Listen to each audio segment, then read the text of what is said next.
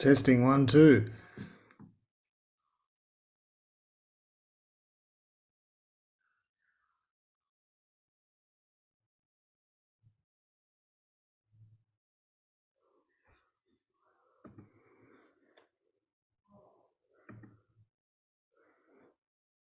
Testing 1, 2.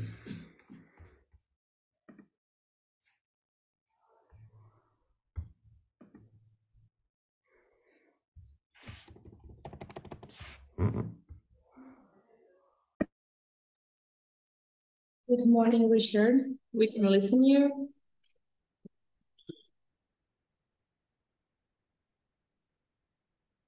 Hi.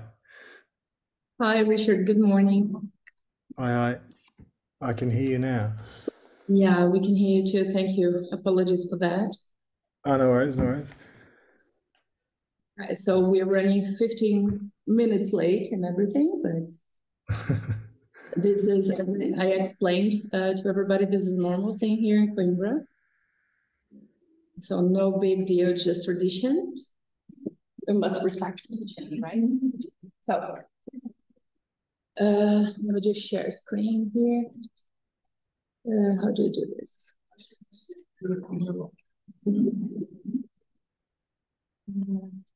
Okay, Bruce, can you help me? How do I share my screen? Oops, no. Yeah. Probably in Zoom, no? Go ahead. Okay. So now. Oh, great. Share screen. Okay, okay. I think we take him out of here. Yeah. Yep. Okay. So, great. Okay. So, Richard, can you hear us? Yes? Okay, great. So, 18 minutes late. 18 minutes late. Diga, nós estamos sem vídeo, guys. So, we have no video as per what I was told. Yeah.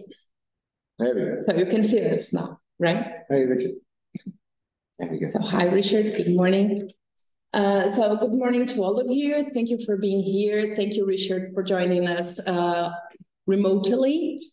Well, first of all, I would like to welcome you all, and especially our guests who are not based in Coimbra. So welcome, and thank you for joining us. As I've told several people, in Coimbra is a tradition to be 15 minutes late, connected to how our clock at the university was always late. So this is part of the plan, obviously. And we're going to push the whole program 15 minutes further. So apologies about that.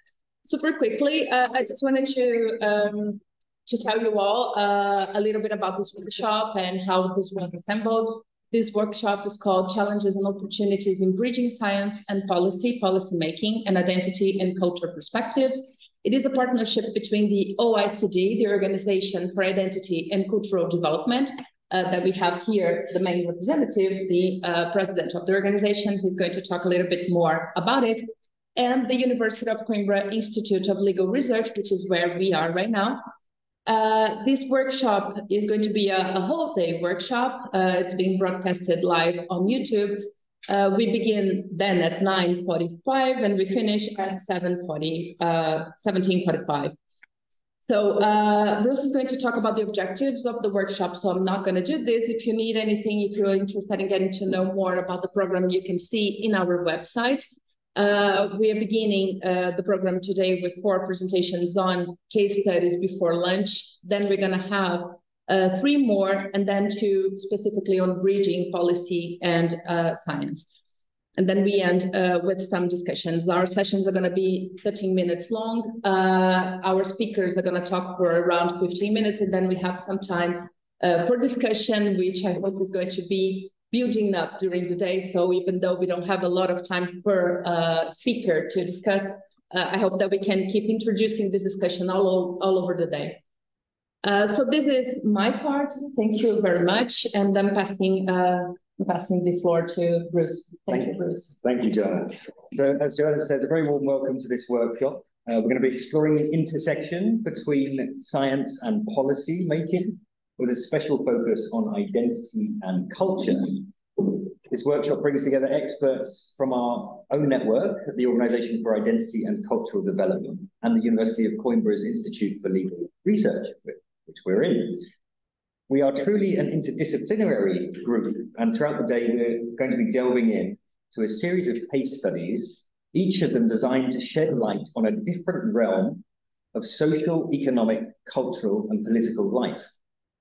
From public health to democracy and governance, from human rights to economic development, from national ethnic policy creation to education, to conflict transformation and the creation of law itself. So a very broad range of sectors we're going to be covering.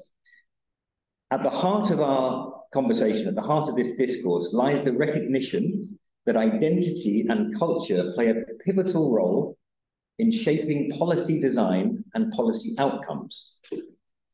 Our aim is to explore the challenges and potential opportunities that arise when we integrate an understanding of identity factors into bridging research and policy.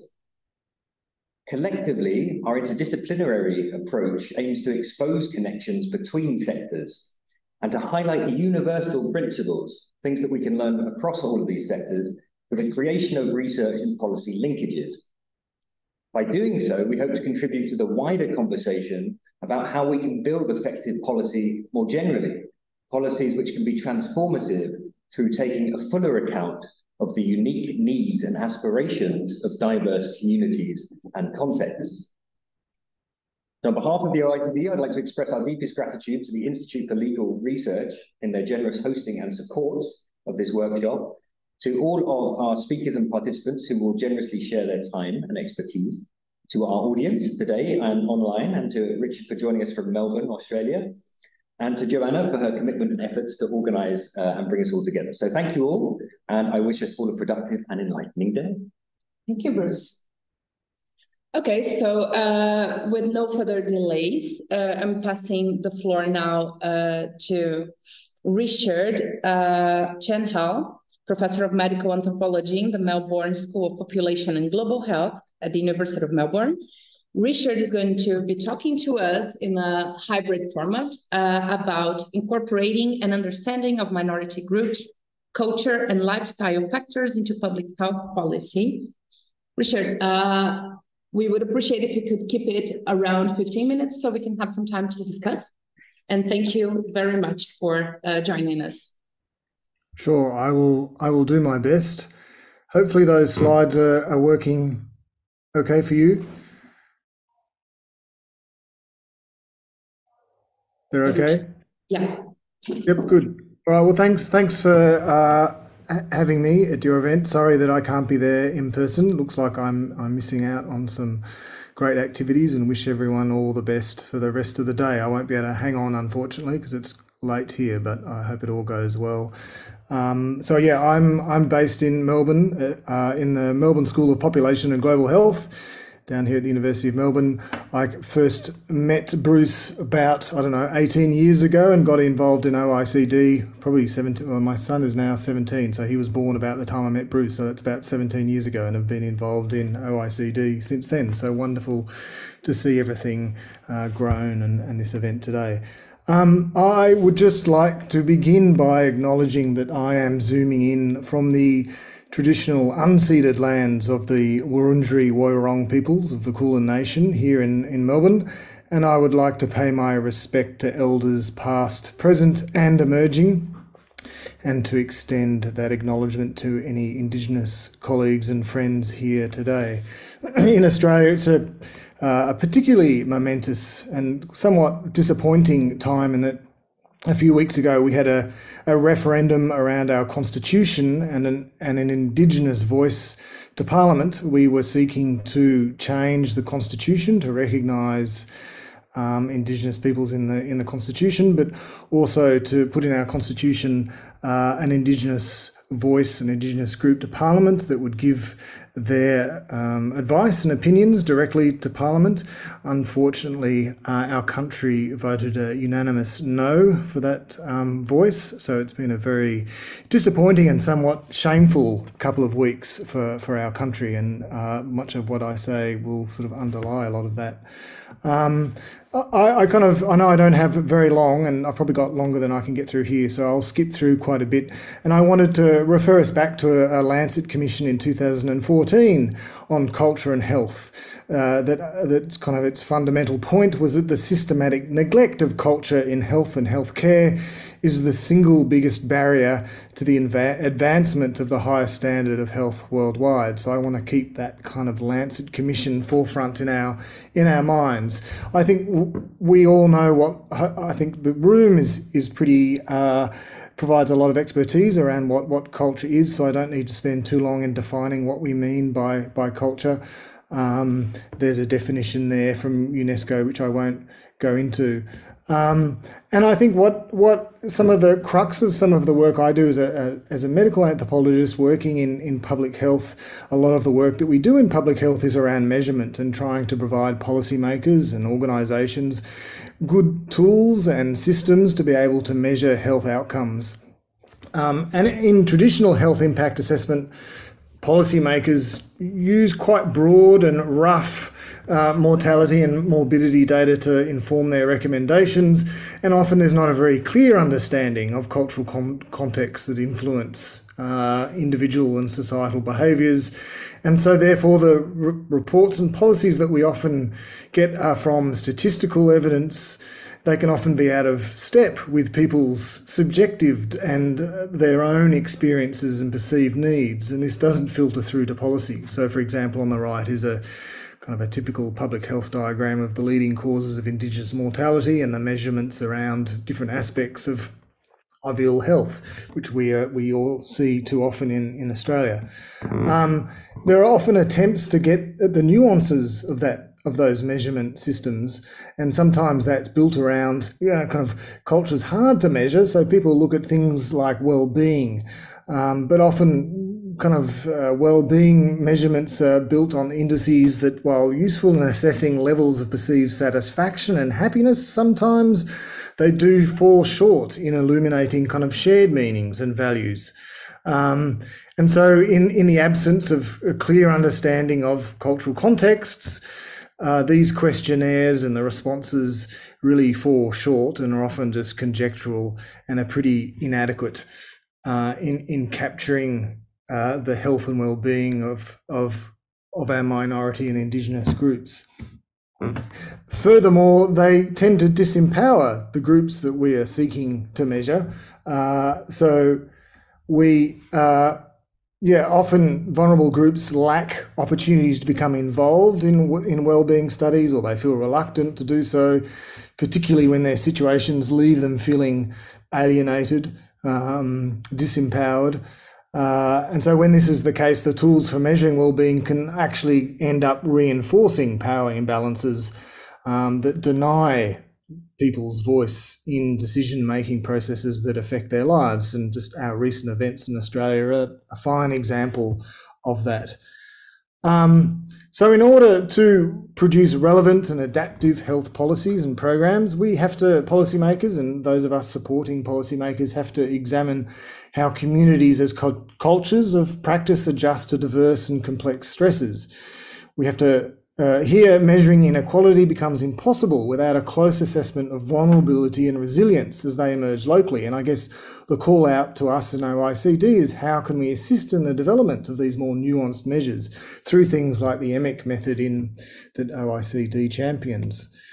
At a small level, I've been trying to do this for quite a while. There's a paper here if people are interested around looking at, we developed with friends overseas kind of a self-evaluated quality of life scale around Indigenous people who are engaged in alcohol and drug treatment. And we tried to really this was a work I did some time ago, but it was work trying to develop measures that you could quantify, but would also be qualitative in the sense that they would collect information about people who are in alcohol and drug treatment, that they could define the measures that they wanted to report and collect on. You would get a quality of life scale at the end of it that was meaningful quantitatively, but you also had a qualitative tool, and that's a picture of the tool on the left there, where you would try and capture things that were most important in people's lives and look at their relative weight, and you could use that for sort of program planning. But it was very much based on the perspectives of the individuals using the tools, meant to fed through an organisation back to policy about kind of areas that are important to kind of clients and programs. But there is a danger sometimes of this nuance of trying to provide nuanced qualitative data. We've been working in a community in kind of the north of Australia for some time, working on lots of different kind of topics. One particular topic we were working on with the community was around kind of the growth of marijuana use in this community, where we sort of documented some kind of how young people particularly were becoming initiated into marijuana use. We tried to engage the government with the results of our qualitative work, which they pretty much ignored and told us, well, we know all this already. The media picked it up, sensationalised the article that hit the front of the Northern Territory News, you can see there. And after that, that was sort of used amongst other kind of evidence to bring in harsher penalties for trafficking and possession, which wasn't the kind of outcome that we wanted, and sort of further disempowered kind of people, but meant there were harsher penalties for drug people who are selling, but it wasn't a great news story for the community. So we do have to be aware of how our kind of data is picked up and our well-meaning efforts. There's a really nice article by a sociologist called Peter Dabbs, who's worked in the north of Australia for a long time, who's written about aligning the policy planets. And he gives an example of an alcohol program that fed into policy that was quite successful for a number of years. And he talks about you need the coalescing of these kind of 6 different things at the time to make the policy sort of work. So importantly, it did include kind of a fiscal foundation, which is important. Often, you know, we come up with these great ideas, but there's no kind of fiscal backing to them.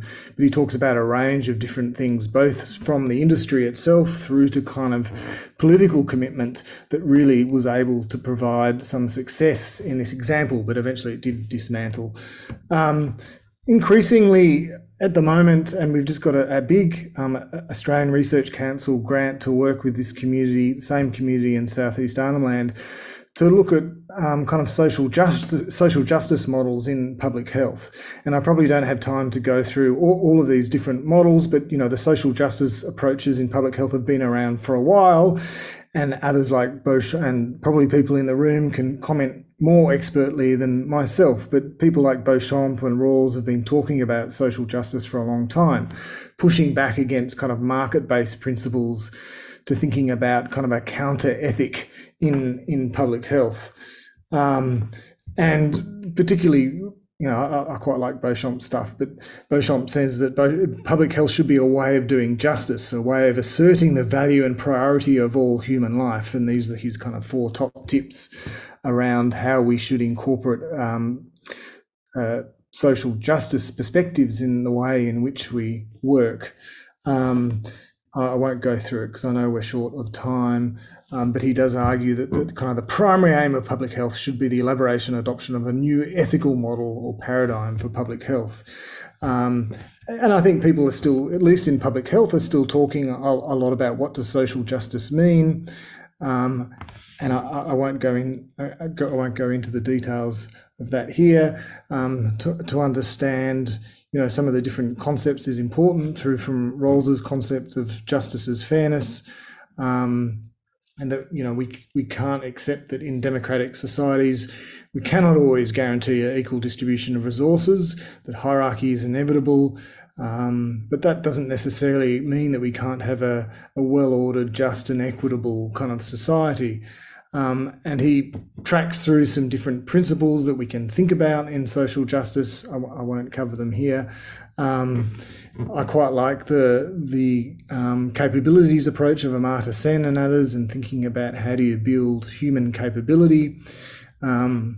So that informs a lot of our work. You know, social justice, I think, is complex, and in public health, at least, we're just starting to think about social justice approaches. And in this project in Southeast Arnhem Land that we're working on, we're very much directed by the community and what they want to focus on. Here's a map of Australia, and the community we're working in is sort of up in the middle, right up the top. That's a picture of the over 250 different kind of language groups in Australia that existed before colonisation. And these are the kinds of figures that we get used to in Australia, with a big life expectancy gap between Indigenous and non-Indigenous people. It becomes worse the more remote you live in Australia. disease burden for various kind of diseases are a lot higher in Indigenous groups. Things like mental health, substance misuse, suicide is a lot higher, but they're the kind of the 5 leading specific causes of death in Australia. And we have kind of quite advanced quantitative systems for measuring those gaps. And we have a Closing the Gap report every year that kind of comments on a variety of different targets. These are some on the socio-economic targets, but they're, again, quite crude measurements and don't capture some of the things that communities think themselves are quite important. And we've been working in this particular community for a long time. And here's a couple of publications, one book out last year and some other earlier publications where we try and talk about health concerns of people themselves. Often people will say, you know, I feel quite healthy. I can get around and see my family, but when they go into the clinic, they're told they're very unhealthy and at risk of, you know, heart disease, et cetera. But, you know, for that community, you know, they define health in a different kind of way. So we've tried to work to try and capture that. But a recent project that we're working on, which they're very keen about, is sort of capturing a story about their past. And I think, you know, this is very pertinent at the moment, given the disappointing result with The Voice. But you know, the community sort of said, well, if we can define our narrative, that gives us some sort of empowerment and link to the past and a kind of a way forward to the future. So we've got this sort of new project around this guy called Dexter Daniels and sort of trying to retell his story within the community. And this is his niece that we're working with, managed to get her an honorary doctorate this year, which was great. And she's been sort of championing the community for a long time, trying to make her community a better place to control kind of the power in the community. And this particular project, we're sort of retelling the story of Dexter, her uncle, who was very active in the 1960s, which was a time of great social change in Australia. And Dexter was very much at the forefront of that change.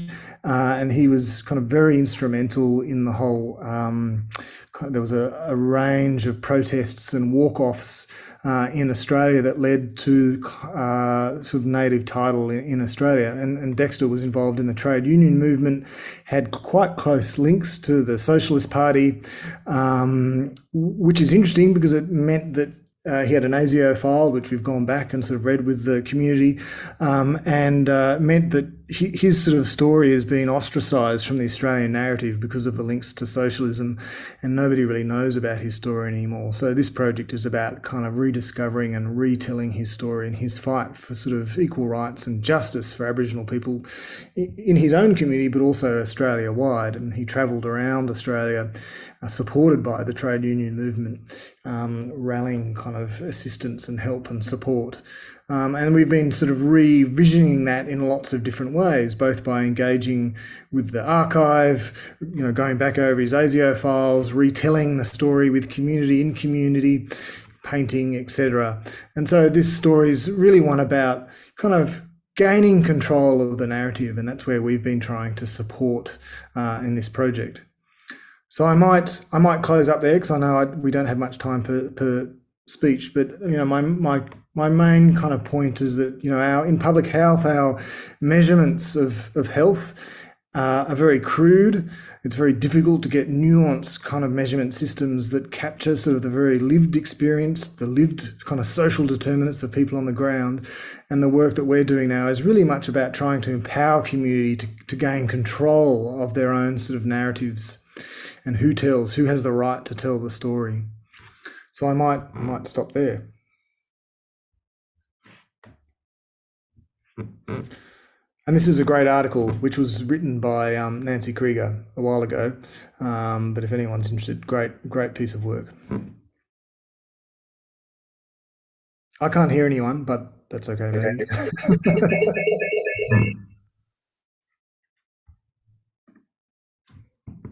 So thank you, Richard. I'm just trying here an approach in which you can see whoever asks you questions. So I'm joining in with multiple devices and trying not to have a cacophony of sound. So thank you very much for your presentation, for talking to us. It was a very interesting presentation. With no further delays, I'm going to pass the floor to anyone who wants to ask any questions. Anybody would like to say anything? We have a round of applause. Richard, we had a round of applause. Yeah. Thanks. Can you listen to Bruce? Is it? I can just hear him. If you articulate and speak up, I might be able to hear you. Okay, but can you listen to Bruce? Is it working? The sound? Yeah. Okay, great. Yeah, Richard. Yeah, it's very. Oh, that's great. Thank you. Oh, thank you.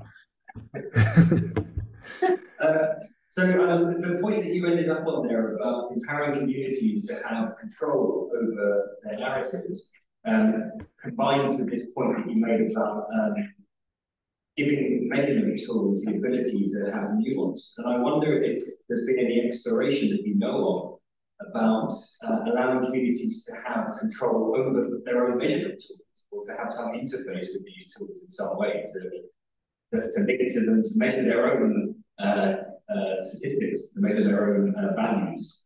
Just thought I'd put it out there. Thank you. Yeah, I don't know. I mean, there are various attempts to kind of get sort of various tools that people can have some degree of control over. I think it can be a double-edged sword, because communities will often say, just trust us to do what we think is best for our community, and we shouldn't have to tell you what we're doing.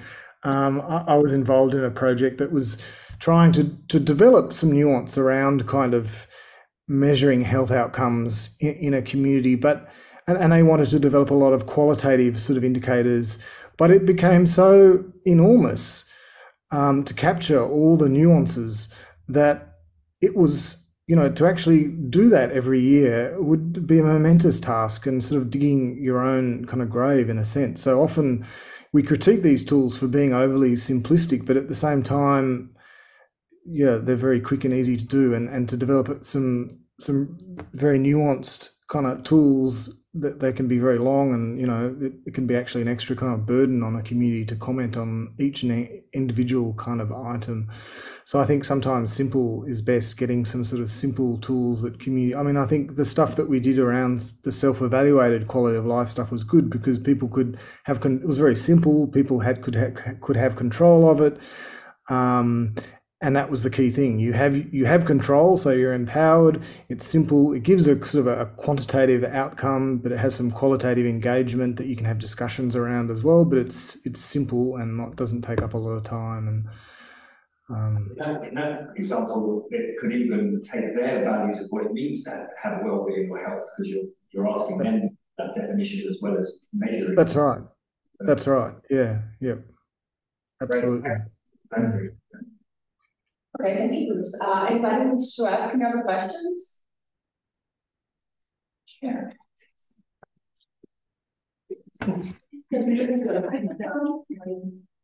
Yeah, thank you very much for your talk. I was just reflecting on the liberty principle when you said one kind of ensuring social justice is establishing this kind of social contracts. So I was wondering, in your case, how limiting social contracts are, because if I think about indigenous culture and I think about social contracts in terms of community, I think that if there is no knowledge exchange, it is very homogeneous in the way how these social contracts are built, because maybe some of them have shamans, and then like this whole thing is like very limiting. So do you foster knowledge exchange, or how do you make sure that these social contracts are actually like heterogeneous? Yeah, and I think we've had some very kind of good examples of where it's gone terribly wrong in Australia. I mean, the interesting thing, after the collapse of the Voice referendum a couple of weeks ago, the opposition government declared that we needed to have a commission, a national commission into kind of child sexual abuse in communities, and we've seen that before in Australia, where there was sort of under the disguise of sort of a discourse about mutual obligation, it was really about kind of naming, shaming, and blaming, and disempowering Indigenous communities. So often our kind of social contracts framed under this kind of notion of mutual obligation are used to kind of disempower voices of Aboriginal people. And the intent behind our failed referendum was to really try and change that narrative and to ensure that Aboriginal people had a say over the kinds of social contracts that are developed within specific communities. I've worked a lot in kind of the alcohol kind of area around alcohol misuse in Aboriginal communities, and that's gone through many different kinds of social contracts. And for a time, we were involved in the development of alcohol management plans that were very much developed by communities for communities that had kind of very much Aboriginal control over the whole process. But, with change of governments and different government perspectives on how Indigenous policy operates, they tend to kind of change quite a bit. So the political framing around it is something that usually brings things unstuck, unfortunately. Yeah, thank you. I'm thinking of a model like that I saw in Costa Rica, where they established these health centers and then sent these health workers like into the villages, and they work like very like on personal level. And I think that Costa Rica, government of Costa Rica could achieve a lot with this approach. So I was wondering if this is maybe an option. And I think, history tells the story, because things like we have a very vibrant Aboriginal medical service in Australia. So it's an Aboriginal governed, controlled medical services. And they were created by activists, people who wanted to do something for their community, who didn't go to government, who didn't reach out to government at all. They just decided to set them up themselves to link with doctors and other health professionals who are willing to help. And government came to the party later. So it's really often where, and this Dexter Daniel story is the same, it's where Indigenous people have stood up. Eventually government has kind of played catch up later on. Okay, thank you. Anybody else?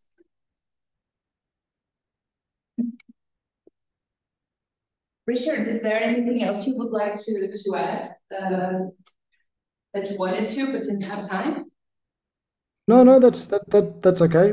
That's fine for me. I mean, I think this is where, OICD, is a really good organisation to look at these sort of nuances, and as Bruce, as the EMIC method, this is what we should be trying to do. And I think trying to empower voices and give control to communities is really important in that kind of framework. Okay, that's perfect. Thank you. Anybody else? Last call? No? Okay, so too early in the morning. Okay. No worries. Thank you. Richard, thank you very much for your staying with us. I know it's too late. I'm gonna have to duck out because I've got kids who are hungry and things, so I've got to go and service all their needs. So I've got to go and do that, but I'll try and pop back if I can.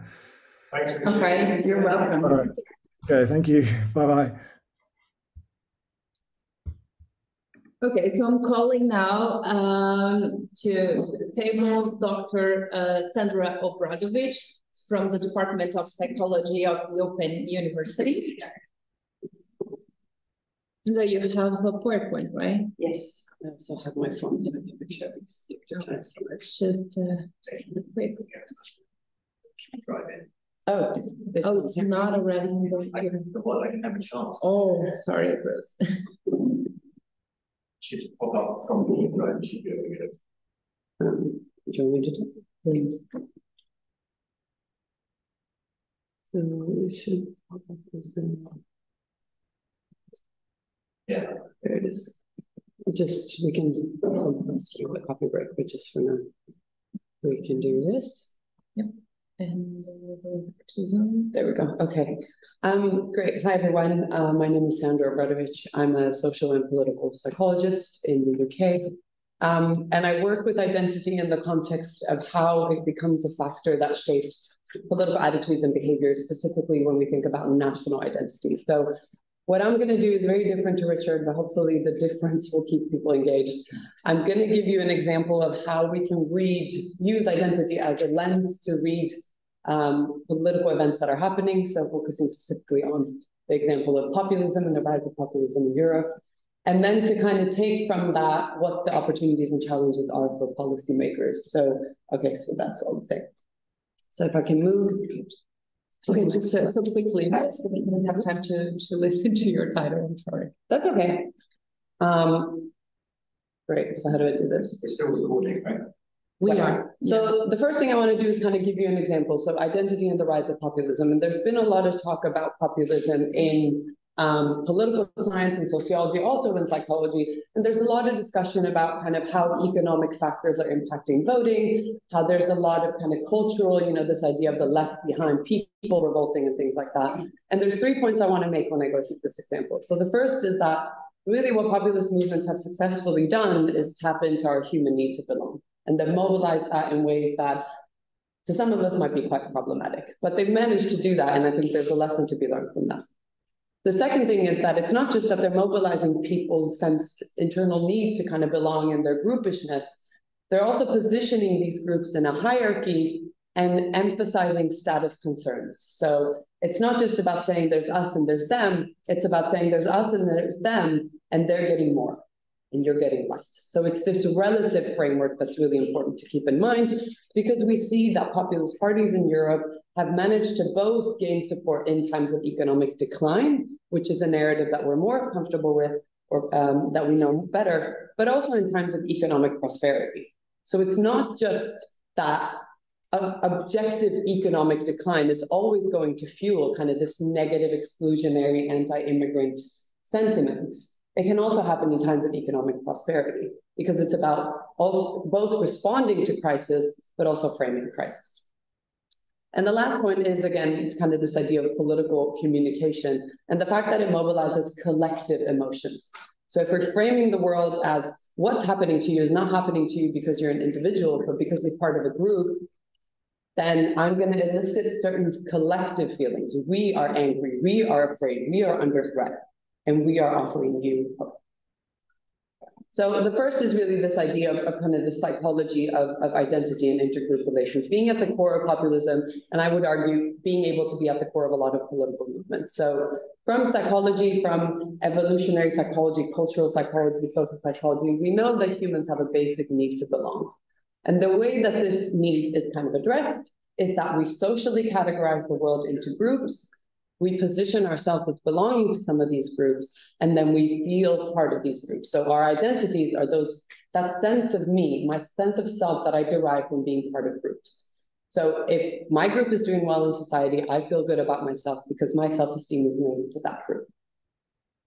Populism uses these category constructions and positions society in these binaries. There's us and there's them, right? So we live in a world with, I would argue, we have never had as many identity categories as we have accessible to us today, but we're seeing this rise of binaries, which is quite problematic. We're seeing this rise of there's us and there's them. They are the threat. We are the good people, and we need to protect ourselves. Now, the framing of these intergroup relations can obviously differ. We don't see the same kind of meaning given to us and them across left-wing and right-wing populist contexts. So in right-wing contexts, we tend to see more of this kind of cultural, ethnic, or religious framing.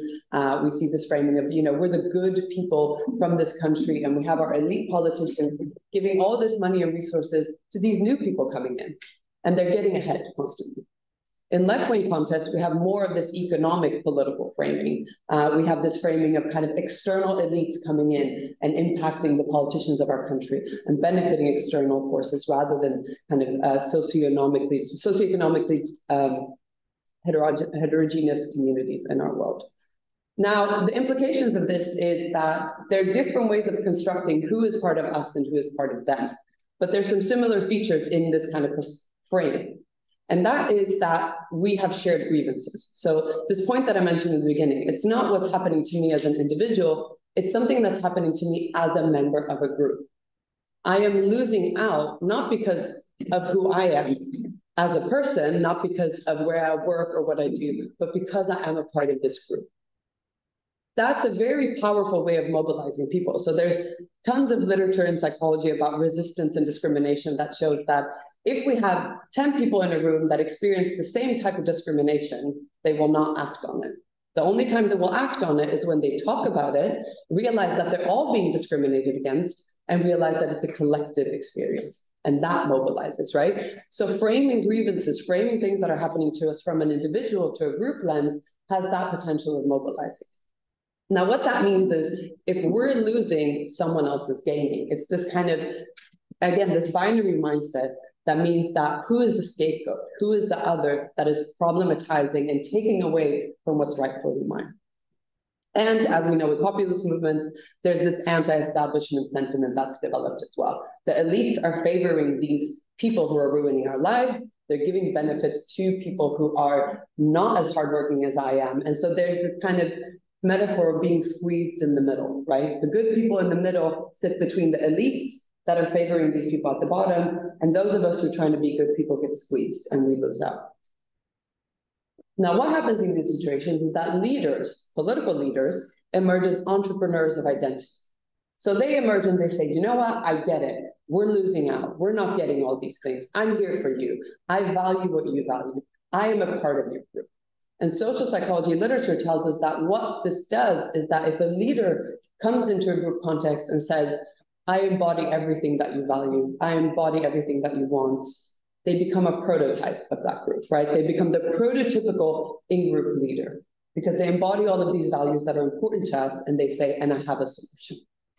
So this point about populism also flourishing in times of economic prosperity comes from the ability of these entrepreneurs of identity to tap into relative deprivation. So it's not that I objectively am losing. The country's GDP is on the rise, unemployment is decreasing, and yet none of those benefits are going to me. There's a sense of relative deprivation.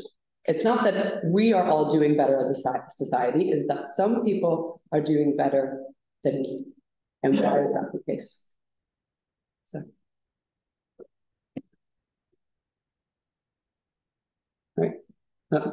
The second point then comes to this idea of status, right? And this idea of relative deprivation relates to losing out in relation to other people. I have less than you. Why is that? If it's framed in group terms, then it's positioning us and them in a hierarchy, right?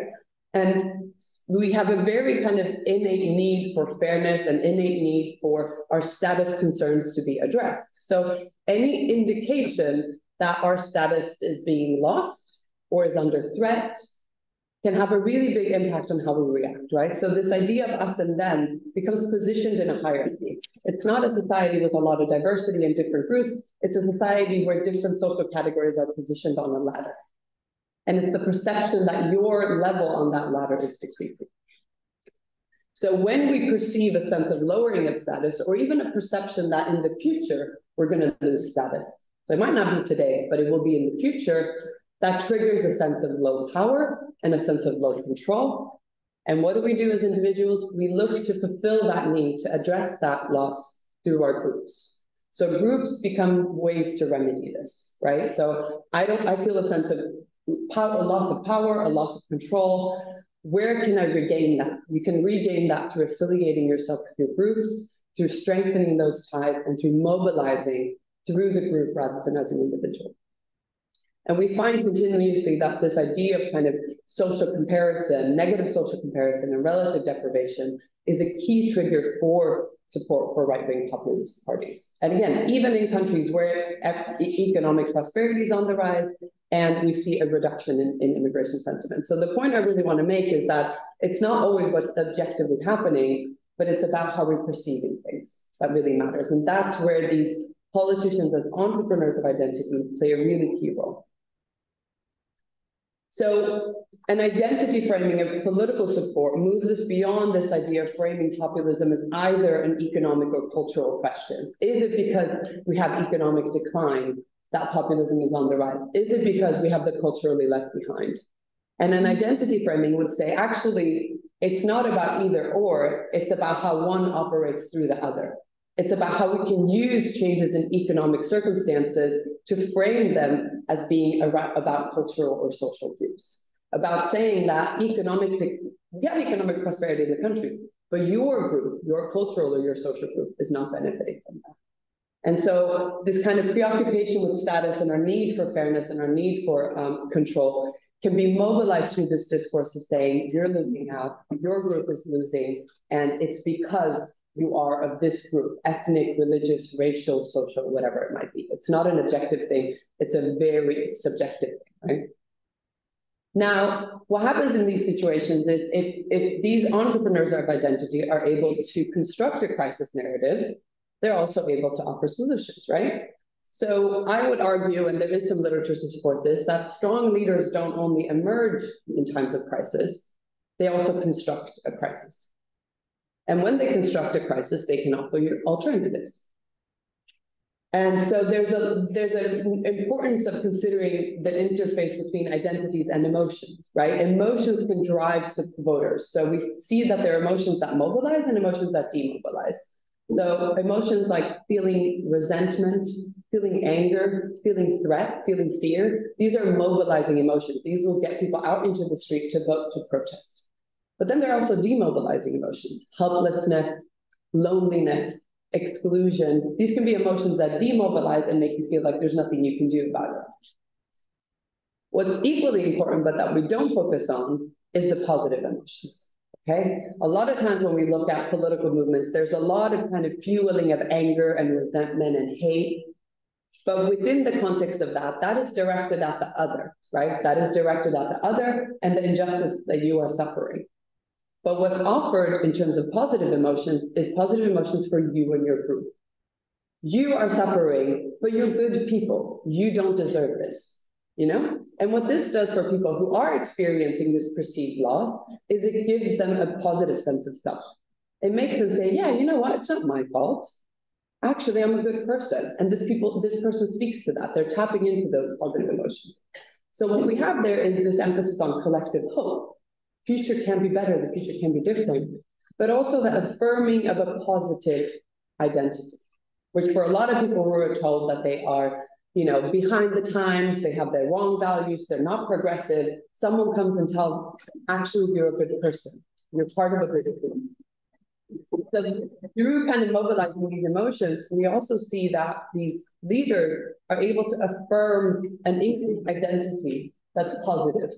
And that has really strong implications for voters who feel marginalized, who feel excluded, and who feel that the benefits that are being developed in their socio-political environment are not going to them. They're not participating in it.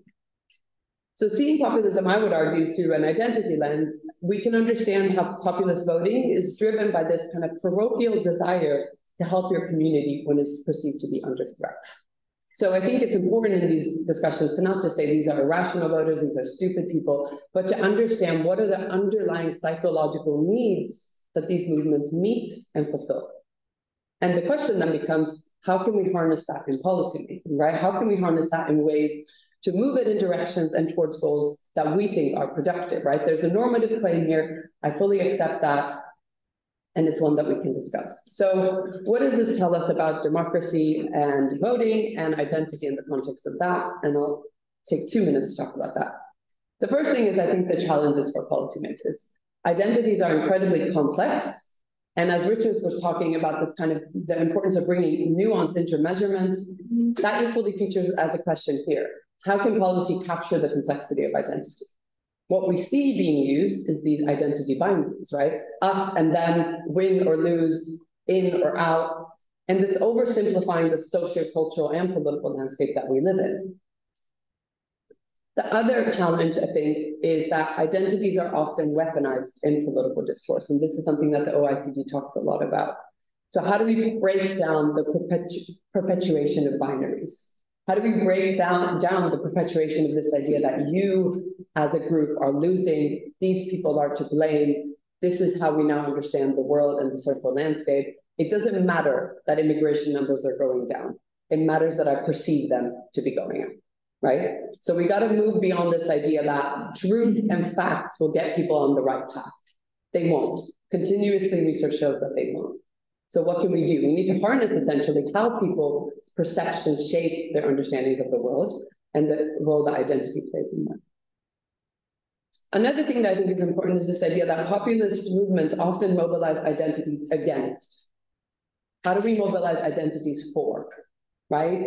Identities can both unite and divide, but if we're framing them as people coming together against something, it's inherently kind of in this framework of against others. There's a threat. How do we mobilize identities for values that we believe in, for beliefs that are important, for behaviors that are productive to society? So those are three challenges that I would pose. I would say the opportunities for policymakers lay in the fact that identities are here to stay. So we can't ignore them, we have to engage with them. They meet many of our psychological needs, and recognizing this can enable us to promote well-being as part of democratic life rather than separate to it. Identities also mobilize. Like I said, research on discrimination shows if 10 people have the same experience but don't share it, they do not mobilize. If they share it and come together as a group, that mobilizes. So identities inherently, as the kind of outcome of social categorization and groupishness, mobilizes people to take action. We see that through protest, we see that through voter turnout. And so how can we harness the positive power of identities and channel it into productive outcomes? The first step, I would say, and I'm happy to take your thoughts on this, is that we need to move away from these binary identity weaponizations. We need to move away from a language that positions identities in a framework of either or. You or me, us or them, winning or losing, threat, non-threat. This is really problematic because it oversimplifies, and it also oversimplifies how we view the world, but also the options we have to navigate the world and the choices we can make politically. So I think I'm slightly over time, so I will stop there, but I look forward to hearing your thoughts on this thing.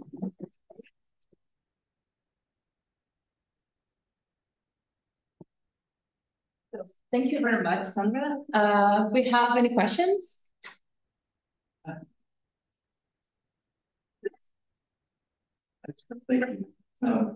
My question is, how many aspects of your presentation that distinguish between left-wing and right-wing populism? My understanding is populism, the term I don't think is really that. Even though we all use it, because it's not in the interest of people, but I think it's inherently anti-elite, whether it's left-wing like in the US Bernie Sanders or right-wing Trump.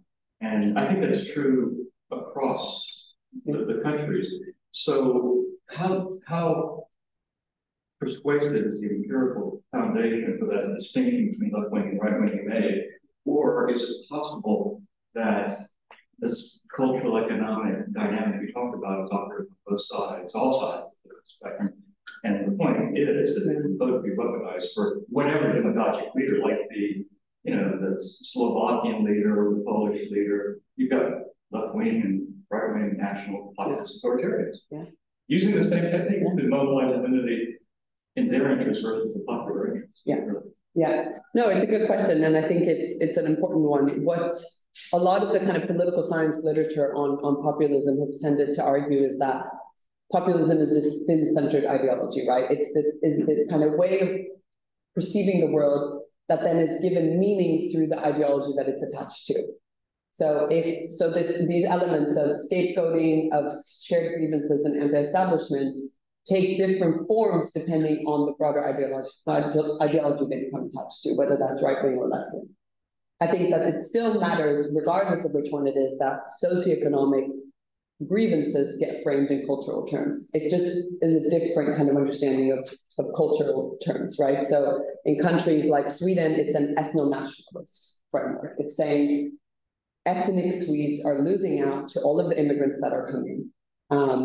And whereas in other countries that are more left-leaning, it's not necessarily about cultural groups in that regard. It's about maybe socioeconomic conditions being perceived in relation to minorities, but also poor people. And so uniting much more across low-power groups than we see in right-wing movements, where it's actually uniting some of the poorest and some of the richest. right? You get a lot of kind of right-wing support among wealthy people because there's that anxiety that comes from, you know, actually having a lot of money and having prosperity leads to this anxiety that it might be lost in the future. And so that's what's being triggered for them. For some people, it's an objective reality that you don't have power, you don't have economic power or political power. But for others, it's this trigger that you might lose it in the future.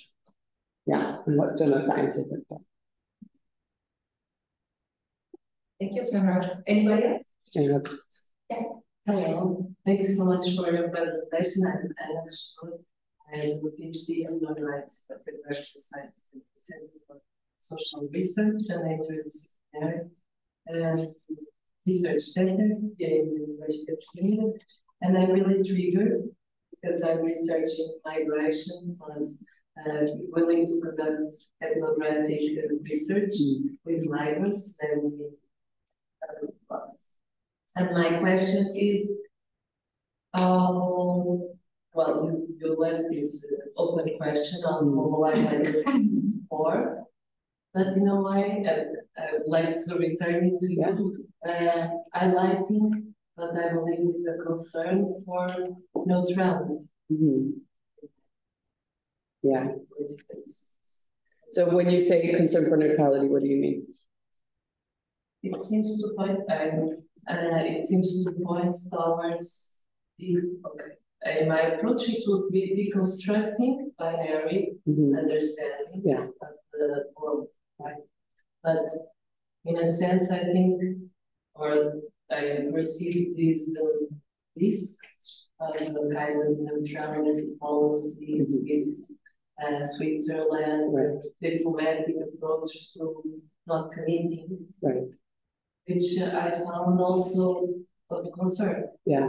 Okay, I see what you mean. It's a fair question, and we were talking about this yesterday.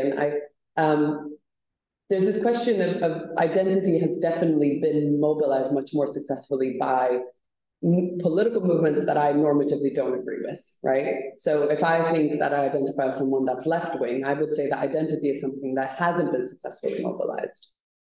Something that feeds our psychological need to belong, right? So how are certain movements able to mobilize much more those needs that people have than others? And I think we have to acknowledge the power that identity holds. It doesn't necessarily mean that we then say the only way to successfully harness it is to pit groups against each other.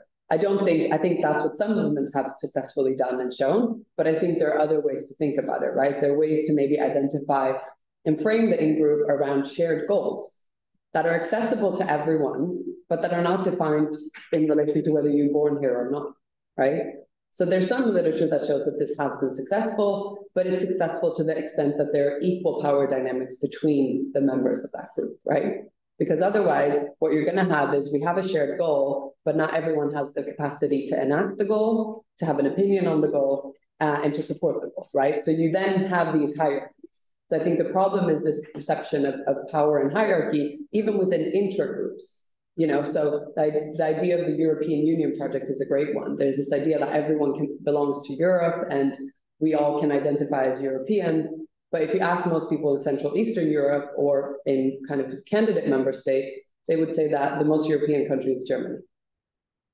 So if that's the goal, if we should all become German, then that's very threatening to countries in Central Eastern Europe or Southeastern Europe who have different values, who have different goals. And so I think the key thing is that we can come together. Shared identities don't have to be constructed based on demographics. They can be based around goals. But within those goals, there needs to be an equal power structure.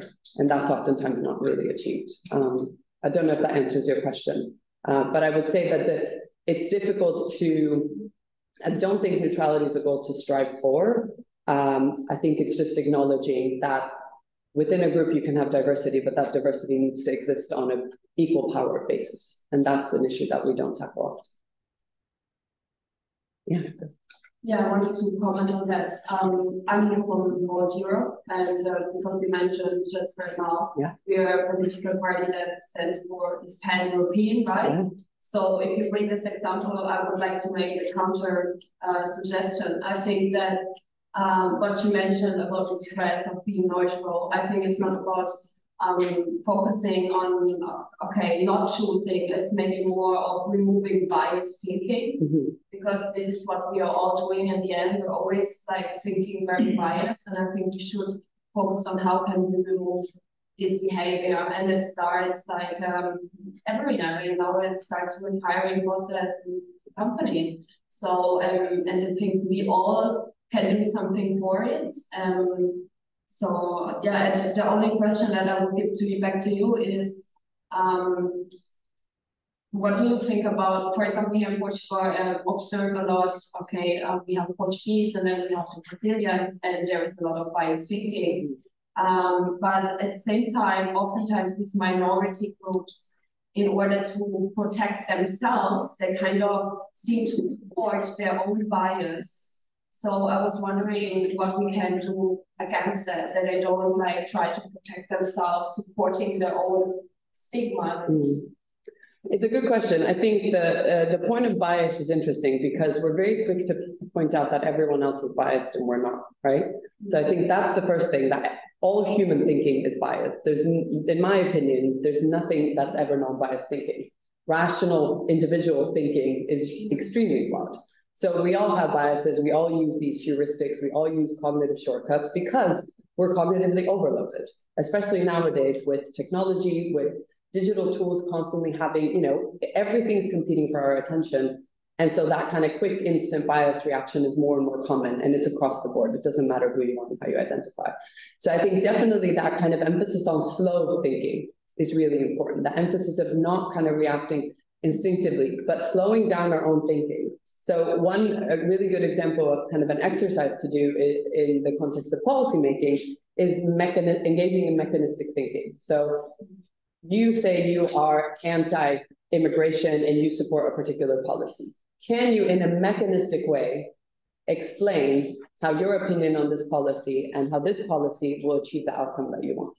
And in most cases, when we sit down and try to think through our positions on policies in a step-by-step manner, we realize that our understanding is an illusion. We don't actually understand how these things work. And so that's a really good moment of self-reflection to think, okay, so where are my opinions on this coming from, right? It's oftentimes from groups, but also how can I learn more about it? So I think that in a lot of my other work where I look at kind of political education and political dialogue, I think that our group context, intra-group context, where we're with like-minded others, are really good spaces and opportunities to start to challenge these biases. A lot of interventions focus very much on meeting people, having one person that is right-wing, meet with someone that's left-wing, and have them trying to understand each other, right? But I think that most of our conversations about pressing political issues don't happen across divides. It happens within, right? So those are the spaces I think we need to tackle. We need to, when you say something biased and we're part of the same group, I need to counter that. I need to challenge that. The problem is that threatens our social bond. And so we don't do that.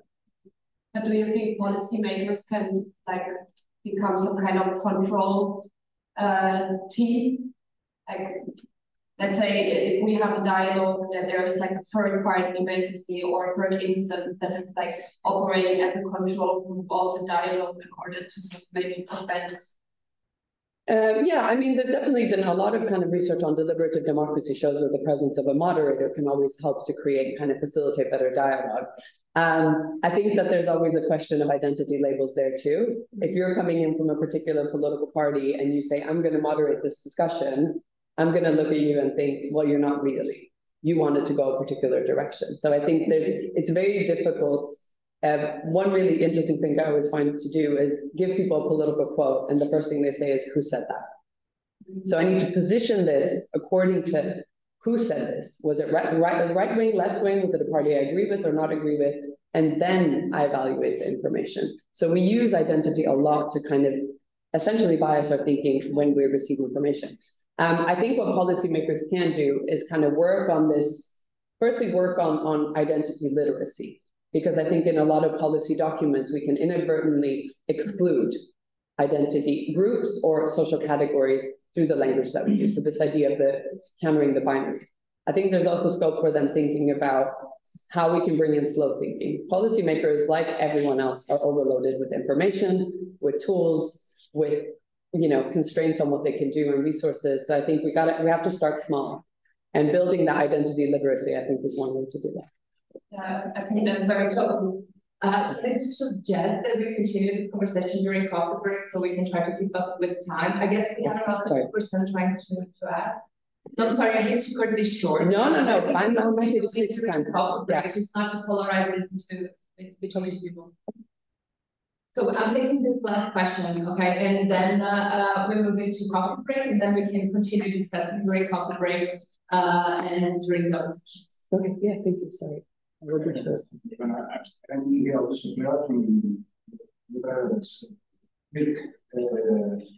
And I'm focusing my research on religious identity, conflictive religious identity. Right. And I think this is a very strong case for this positive engagement of identity, because it has been tried as a solution of neutrality among religious, and it didn't work at all. But now in the latest tendencies of a religious that speaks about religion in a in a more free way, and the attempt to address religious identities on its foundations, and to try to reach, for instance, one of the concepts that's been very much up to date in the discussion is hospitality. It's a huge concept in all major religions, and it brings many interesting ways of permitting an interface communication of identities among the differences that exist and will always exist. But it's a very interesting way of promoting not only the identity of and the foundation of each one of the religions, but also defines the meeting points of all the religions in that same foundation. And it's very interesting to look at, because it's a good example of this identity congregation efforts to bring the identity to the discourse and to the cooperation, not into the binary weaponizing. Yeah, no, it's a good example, and there's a lot of kind of interventions in conflict and post-conflict societies that do exactly that, right? So they bring mothers together from the different sides or from different groups to say, look, you're all mothers. You share the same worries and fears for your children. So it's kind of appealing to these things that sit beyond identities. There's certain values that we might frame in different ways, but we all hold across groups. So I think it's a good way to also break down these boundaries and barriers to say, yes, you might be different in this one way, but look how you're similar in this way. And they're not mutually exclusive. You don't have to be either fully the same or fully different. So I think that's a great example. Thank you. I'll keep that comment short because I know we've run over time. So thank you. Okay. Thanks, everyone. So thank you all for your questions and engagement. I do like the debate, and I'm very flexible in the sense. But let's just try to keep things to a little bit closer to the program. So we're going to have a coffee break now. It's outside over here. We can continue discussing during coffee break. We were supposed to have half an hour of a coffee break, but I think that we can keep it a little bit shorter and come back maybe at 11:20. So we try to recover 5 minutes out of our program and have more time to discuss. So yeah, see you all in a short while. Thank you.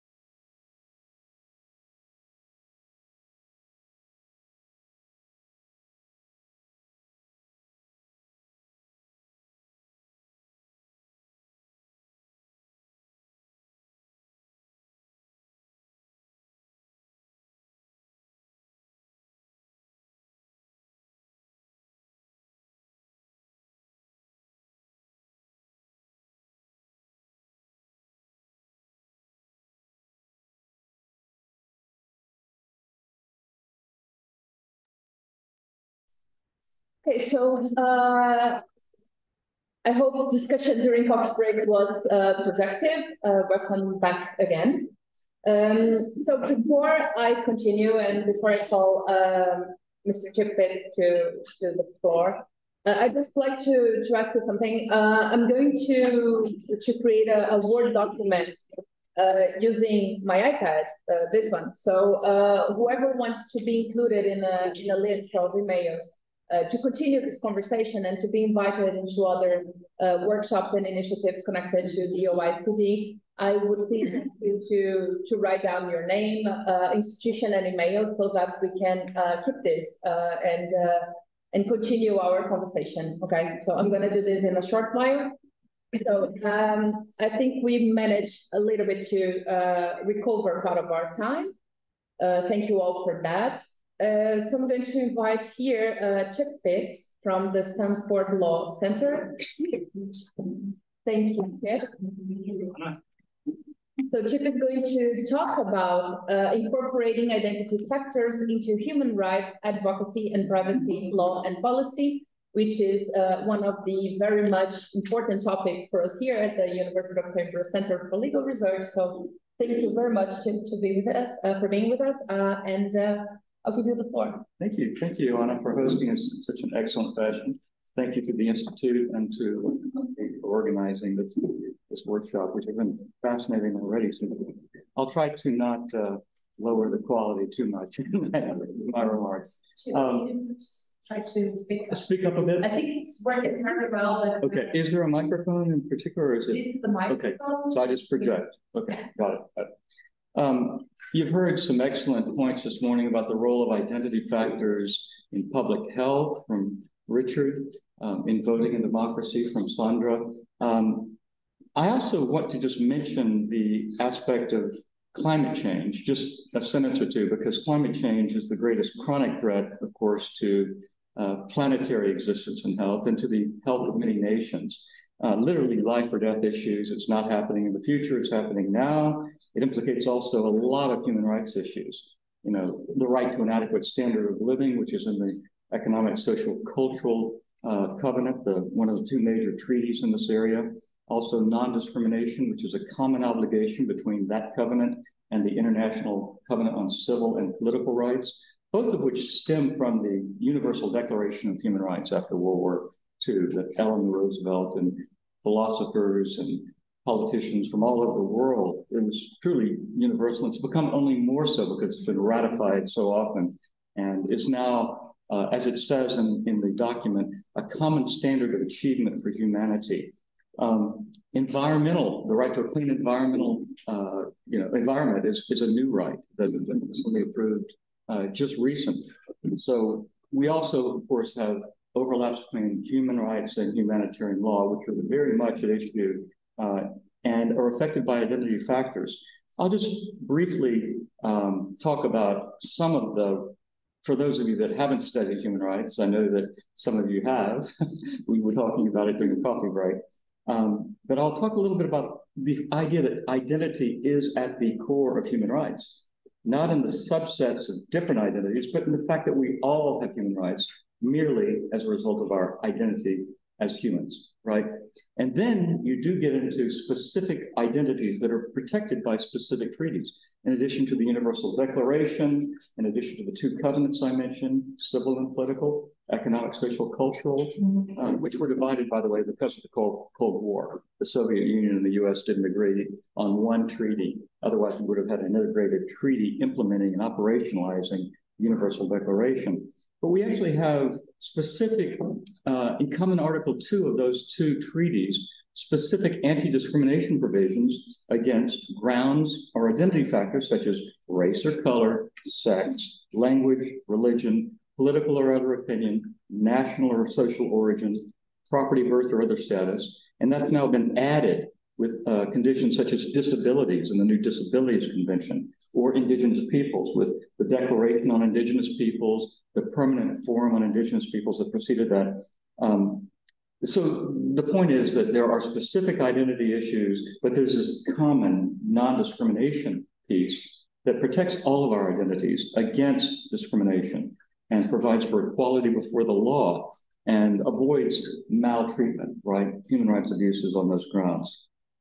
There are also some specific treaties that have means of protecting those identities. If you think about, for example, the Convention Against Torture, it's to avoid your being tortured because of your identity condition as a dissident or a journalist or political opponent, or a soldier in war, or a non-governmental group like Hamas that is conducting war. You're not supposed to be tortured, and you're not supposed to torture others.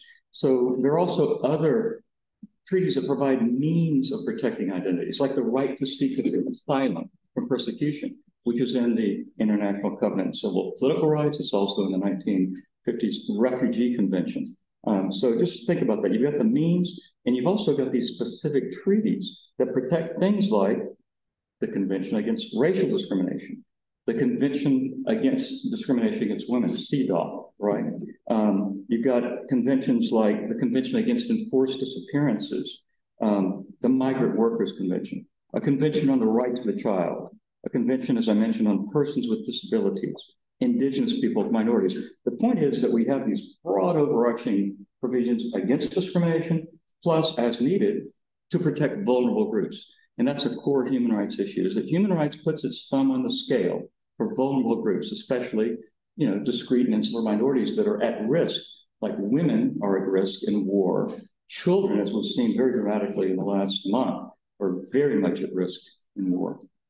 Now, what I'd like to do is talk a little bit about, this negative and positive aspect. There's the protective aspect, but of course, these treaties also advance empowerment.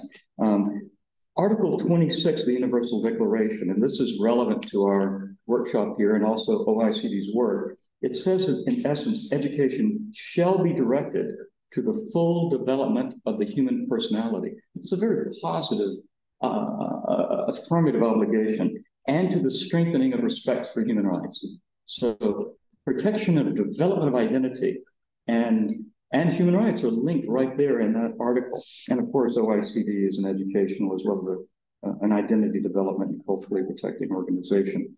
That article continues, shall promote understanding, tolerance, and friendship among all nations, racial, and religious groups. So in that one article, it also concludes peace in accordance with the aims of the United Nations. So all of these are consistent with OICD's aims. They're also what we're seeing violated when we see, as Sandra was talking about, the weaponization of identity factors for private interest of staying in power, corrupt interest of making more money. These leaders that want access to resources and benefits and their selfish interests as opposed to common good. I decided last night to talk not so much about privacy in particular, although I will return at the end to artificial intelligence and how it's making all of these problems worse. I mean, it has great potential benefits for humankind, but the current war between Israel and Hamas, I think given the topic of the workshop, I think we would be negligent if we didn't talk a little bit about human rights and identity factors in that war. Because like all wars, they're not just about resources. At core, they're really often about, and the wars today are often about, like the major war in Russia and Ukraine, the war between Hamas and Palestine. If you think about it for a moment, you realize just how central identity is, right? You've got the historical narratives, sadly, as I discovered, 30 years ago, I think it was, at the World Conference Against Racism in Durban, South Africa. I heard the Israelis and the Palestinians shouting at each other. Their selection of facts and their narratives were totally non-intersecting. And if you hear what you're hearing on the media today, you've got non-intersecting stories and histories and narratives that demonize the other. This is the other thing that's so concerning right now. The massive, dramatic, persistent dehumanization of each side by the other. I mean, we've watched this conflict, right, for decades. It's been one of the central conflicts of the global order. And yet the level of dehumanization now, I think, is worse even than for our wars. It's just unrealistic. And that, of course, is a prerequisite to some of the worst human rights violations. They tend to occur in times of war, but you've also got ethnic cleansing and genocide considerations. And despite it being said after the Holocaust, during World War II, that this would never happen again, we've seen it happen again, right? In other genocides, Rwanda, in Cambodia, and so forth. And there are there are factors going on. My point is that the current Russian imperial aggression, they're asserting their great power status and their history as a great empire, versus Ukraine's independent identity, that is clearly an identity war, right? And similarly, the possible conflict between China, its imperial aims, its 9-dash line, asserting, what they interpret as their narrative history, their right to control the seas, even within the exclusive economic zone that's set out by the law of the sea treaty, their possible conflict versus an independent Taiwan that wants to maintain its identities. And at its core, these are identity factors. Am I not speaking right? Right. Okay. So it's vital for all of us, not just combatants, but everyone in this room and people and diplomats, politicians, leaders, civil society organizations, to ask a really fundamental identity question is, who are we? What are our fundamental values? Can we defend this? I mean, you see what's happened over the last month, and it's just hard to imagine that this is in any way consonant with not just human rights, but basic humanity. The Universal Declaration talks about how we're all, born equal with respect and dignity as our inherent right as humans. That's how we get human rights. And yet now we're seeing, normalized collective punishment, right, on both sides. On October 7th, as Hamas was killing a lot of innocent civilians, including, babies and Holocaust survivors, elderly people, families, entire families. You're also, of course, seeing it with the siege of Gaza, which itself is, the UN has said at this point, because they haven't gathered all the evidence, but the evidence is there. The satellite imagery alone, looking at, the dense, difficult, but living conditions in Gaza versus the parking lots that you're now seeing over the last month. Over 10,000 killed, according to the Palestinian Health Authority, which has been dismissed, sadly, even by the president of my home country, the United States. I'm not sure I believe those statistics are the Palestinians. Blissfully unaware that our State Department has relied on them, forever, and that so do all the international agencies, so do the NGOs, the health and medicine NGOs, So it's really, these statistics are published with a detailed identity register, ID number, names, the identity is quite verifiable of the Palestinians have been killed, in response to what happened on October 7th. Collective punishment is a war crime, and yet it's happened historically in this region. The medieval type siege with prolonged denial of basic essentials that are protected under the Economic Social Rights Covenant, for example, things like food, water, internet, fuel, medicine, humanitarian assistance, things like the forced displacement, and of course the indiscriminate bombing at massive scale. Even if Hamas builds tunnels under a hospital or refugee camps, the norm of civilian protection is dominant in international humanitarian law. You cannot just bomb civilians. There's a limited amount of collateral damage that's acceptable if there's a justification based on the importance of the military objective. But you can't take your desire to kill one terrorist as an excuse to kill 100 people in a hospital or thousands of people, which has happened. And that's why the UN Secretary General, all of these agencies have said, if this continues, they're being tentative in their pre-evidentiary status, but they're saying this is possible war crime. Why? Well, Universal Declaration of Human Rights, again, Article 3, everyone, and of course, including women and children, everyone has a right to life, liberty, and security of person. All right? And the tragically evident murderous intent on both sides is evidence of criminal activity, international violations of law.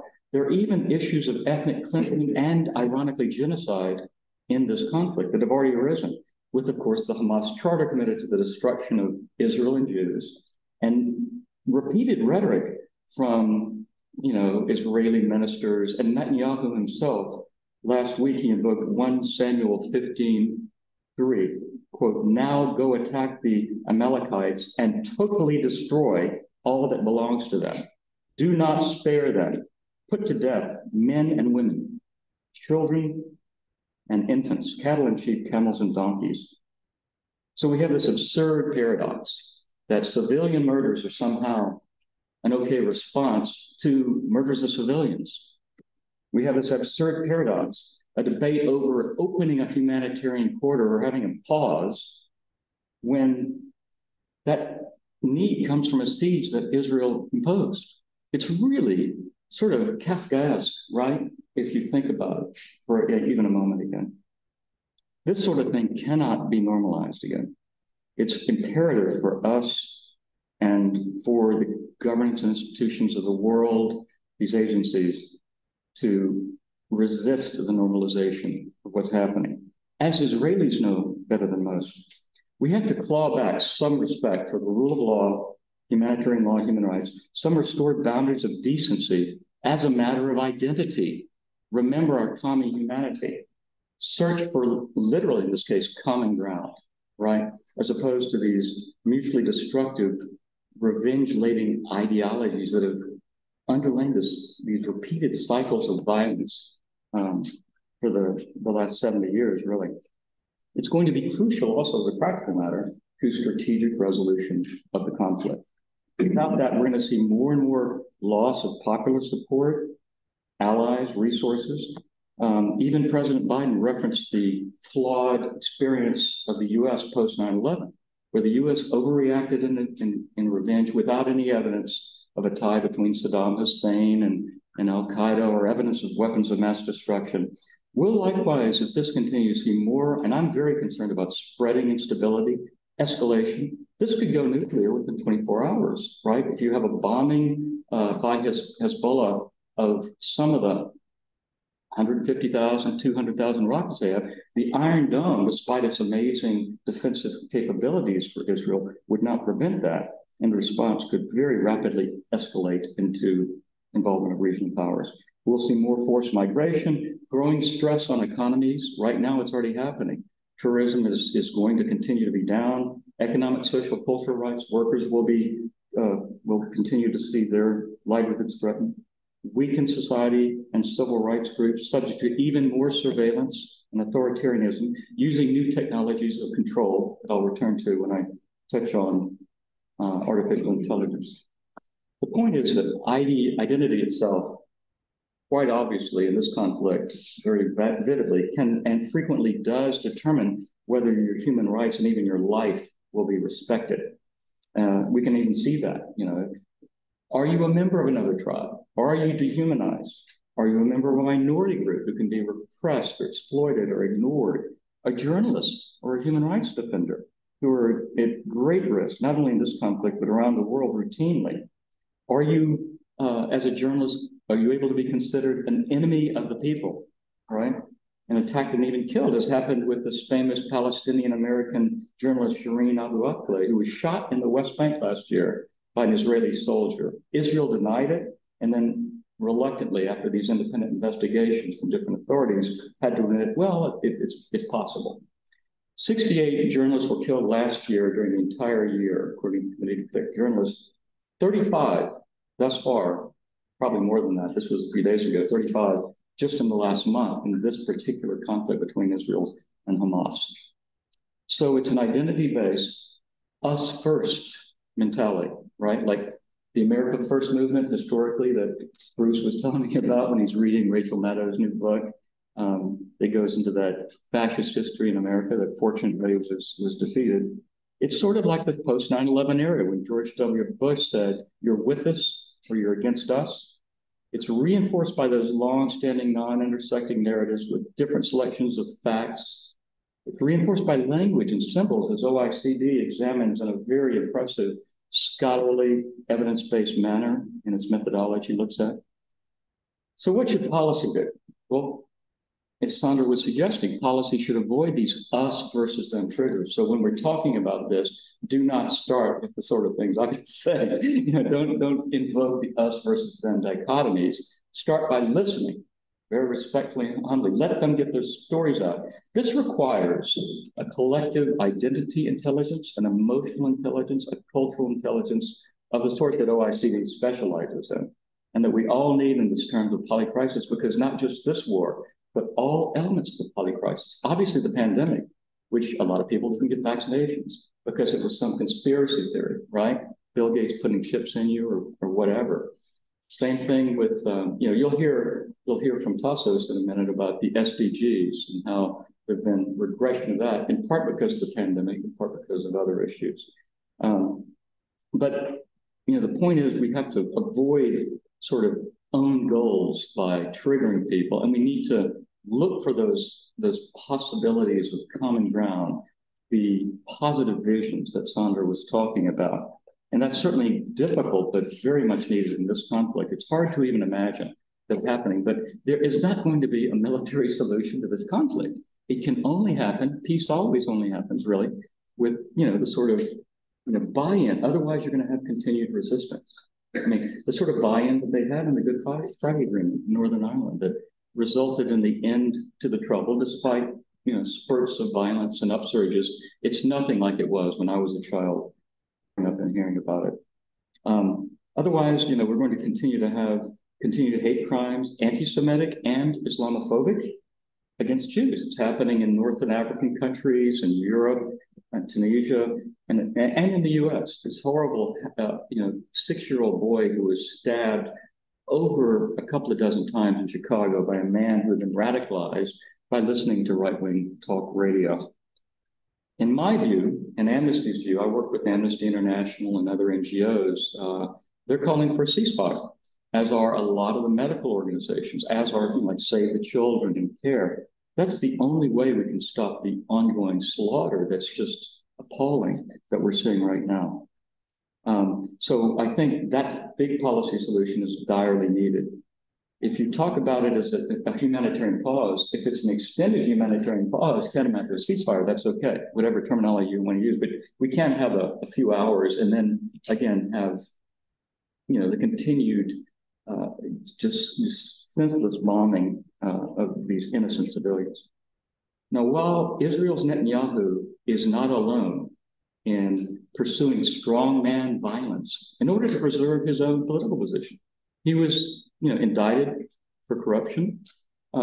He's got issues domestically in his judicial reform, and yet the characteristics of authoritarianism, like strongman violence that he's illustrated, they're common in a lot of other countries. I won't mention any countries' names, right? But you've also got a technique of dividing and conquering, which he pursued, and that other populist nationalists pursued, rather than good leadership that unifies rather than divides. Undermining democratic rights, attacking institutions like the free press, the independent judiciary, as he did in Israel, but that's happening all around the world. Scapegoating minorities, as you mentioned, right? And violating human rights, basically. So these are the authoritarian playbook. We're seeing worldwide regression of human rights. This is amazing. I was there when the Berlin Wall fell. I happened to be in Berlin for a conference, and it was a joyous time. But now democracy and human rights have regressed to the point before the fall of the Berlin Wall. Is that for me? Conclude, yeah. Conclude? Oh, okay. I'll conclude. The point is that 72% of the world now lives under authoritarian rule, according to a recent study. So I'll just say a quick word about artificial intelligence. It's about to make everything much worse, mainly because it empowers not only privacy invasions, but an unbelievable low-cost ability to have misinformation at a much greater scale than we've had, deep fake images, videos. Already we've had foreign interference, domestic interference in elections across the world.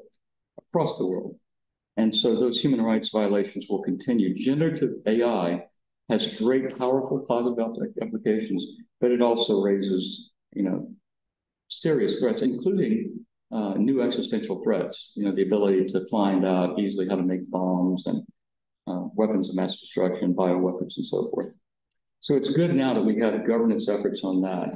There's a new AI directive in the US that OECD, in collaboration with a lot of other people, had a lot of efforts over the last years to build up to this that takes a human rights risk management approach. And that's what we need. US has a market-based approach. Chinese has a dystopian authoritarian approach. Europe has actually got the best approach, which is looking at the risks from these new technologies like artificial intelligence and trying to make them rights compliant, right?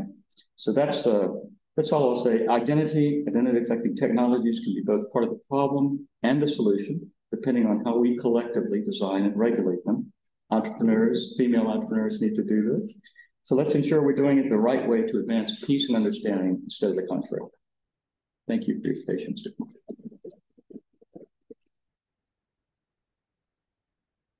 Do we have time for a question, too? Yeah, we have a little bit of time, yeah. Okay. I just don't want to move too much. Yeah, we don't have a lot of time, but we can have some questions, yeah. Does somebody want to ask any questions? Okay, Bruce. Yeah. Just very good. The history of the development of the Convention on Human Rights, as I remember, I think there were people, anthropologists and others, like Levi Strauss, turned up and gave a talk. Absolutely, yeah. Do you remember some of those debates? The study of that period and how yes, it's encoded in some of the early ideas of human rights? Is that such an interesting angle? It is, and there's some great books on the history, but anthropologists played a bad role because of their commitment to cultural relativism. But ultimately, and now the various anthropological associations across the world have endorsed the principle of universal rights, right? So indigenous people need respect too, obviously. And so I think that we've got a lot of agreement now of the objective nature of these human rights. There are, of course, critiques, and I've read them, but I think that their practical value, if you really study them, their ability to bring a lens of understanding, of listening to others, respecting them, treating them with dignity, it really does advance a lot of important pro-social goals like security, prosperity, thriving, economic development, and peace. Right? So it's sort of hard to argue with that.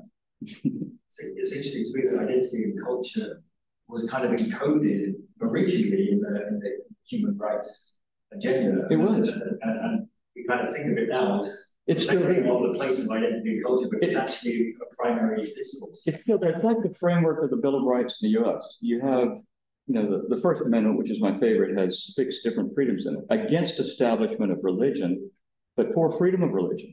It's got free press, free expression, freedom of assembly, the right to petition the government for redress of grievance. These are process-based rights that can be a safety valve. As JFK said, if you don't have peaceful evolution, you'll have violent revolution.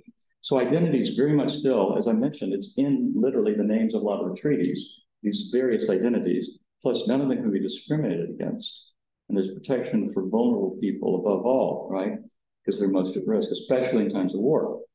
But there are also explicit protections for cultural, and it's become much more important with indigenous peoples. All peoples, including indigenous, have a right to self-determination, preservation of their culture. That's what the new Declaration of Indigenous says. But it's also right there in the Universal Declaration and especially the International Covenant on Economic, Social, Cultural Rights. So this is the beautiful thing. It's kind of confusing, but we want pluralism. As we say in the U.S., Robert Jackson, who was also not a Supreme Court justice only, he was the chief prosecutor at Nuremberg for Nazi war crimes after World War II. And he said, if there's any fixed star in the Constitution's, the constellation of our Constitution, it's that no orthodoxy shall be imposed. And that's true. If you have this sort of repression, that's what autocrats want. They want to criminalize dissent.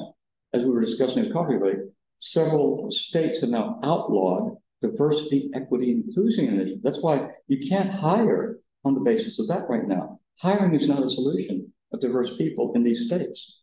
And the Supreme Court of the United States and a lot of other people in this, the sort of, it's a pretty extremist, right-wing authoritarian playbook on one party view. It's explicitly anti-democracy, explicitly embracing violence. We're having mass shootings on an almost daily basis. I don't mean to cast it as a catastrophe, but it's quite disturbing. It's really a question that we're on a nice edge of saying, are we going to have the values that we've always had toward a more free union, or are we going to capitulate, as you're seeing in a lot of, the alternative for Germany, right? That party. Giorgia Meloni's party in Italy, the Brothers of Italy, the Swedish, ironically named Democrat party. And you can go through that, Viktor Orban in Hungary. I mean, you have these parties with fascist leanings throughout Europe. You know, the narrow election in Poland was a big victory, I think, for the forces of light and tolerance and pluralism and peace, frankly. But if you take control of the media, if you take control of the independent judiciary, as Viktor Orban has done, you know, it's very problematic for not just relations with the EU, but you know, for peace and security of the sort that was the rationale forming the EU. I have a question, Leon. Please. So actually, I have a lot of questions, but I'm going to try to be concise. Okay. So one of the things, I'm not a lawyer, but I'm a political scientist. So one of the things that have always puzzled me in a sense is that I feel like human rights, all human rights are based on identity and specifically national identity in terms of enforcement. Yeah. So in the sense, it's not a positive way of being connected of having an identity bias, because this means that if you have no national identity, then you lack protection. And this is what happens in Israel-Palestine clearly, because you have no state to protect people. And the state that should be protecting people because it's an occupying power, obviously does not, because it's an occupying power. So this is the type of contradiction in terms of the difference between being universalist in discourse and then being clearly exclusionary in terms of nationality and being part of a nation state, a modern nation state system in terms of enforcement. Yeah. So my first question would be, how much do you feel that international humanitarian law has evolved in the sense of dealing with those kind of situations? And what are the possibilities of surpassing that? And then I have another question, which is not necessarily related, but this is something that has been bothering me a lot. As you know, I study Israel-Palestine, and people have been asking me a lot about, or talking a lot in the media about humanitarian international law putting the same weight in all belligerent parties to protect civilians. So it doesn't matter if you're a state, if you're a militia, whatever you are, you must comply to the same international humanitarian law and the Geneva Conventions in terms of protecting civilians. But then it comes to me always the question, which is, if we call Hamas a terrorist organization, saying that Hamas has the obligation to protect people, and if they don't, it's their fault, because just like you said, obviously it doesn't work, right? But just like you said, they're using people as human shields, they're hiding about hospitals and everything. Then for me, it seems like humanitarian international law is just becoming a way for the Israeli government to use somehow some sort of shield to protect itself from protecting, because then what Israel does is use humanitarian international law to say, yeah, I can do my part, but then Hamas needs to do its part. And if Hamas is not doing it, then this part is not my fault. So it's reversing the discourse on human rights. And this is something that for me is puzzling. So it's, I've read everything in the past weeks, and it seems to me that this is precisely what's written over there. So Hamas has the same right of a state which is established, have signed agreement, have rights, obligations, and benefits of being part of an international community. So Israel has the same obligations under international law. How do you enforce this? Okay, well, those are very excellent questions, and I'll answer the latter one first, or try. It's also analogous to an area I work in a lot, which is business and human rights.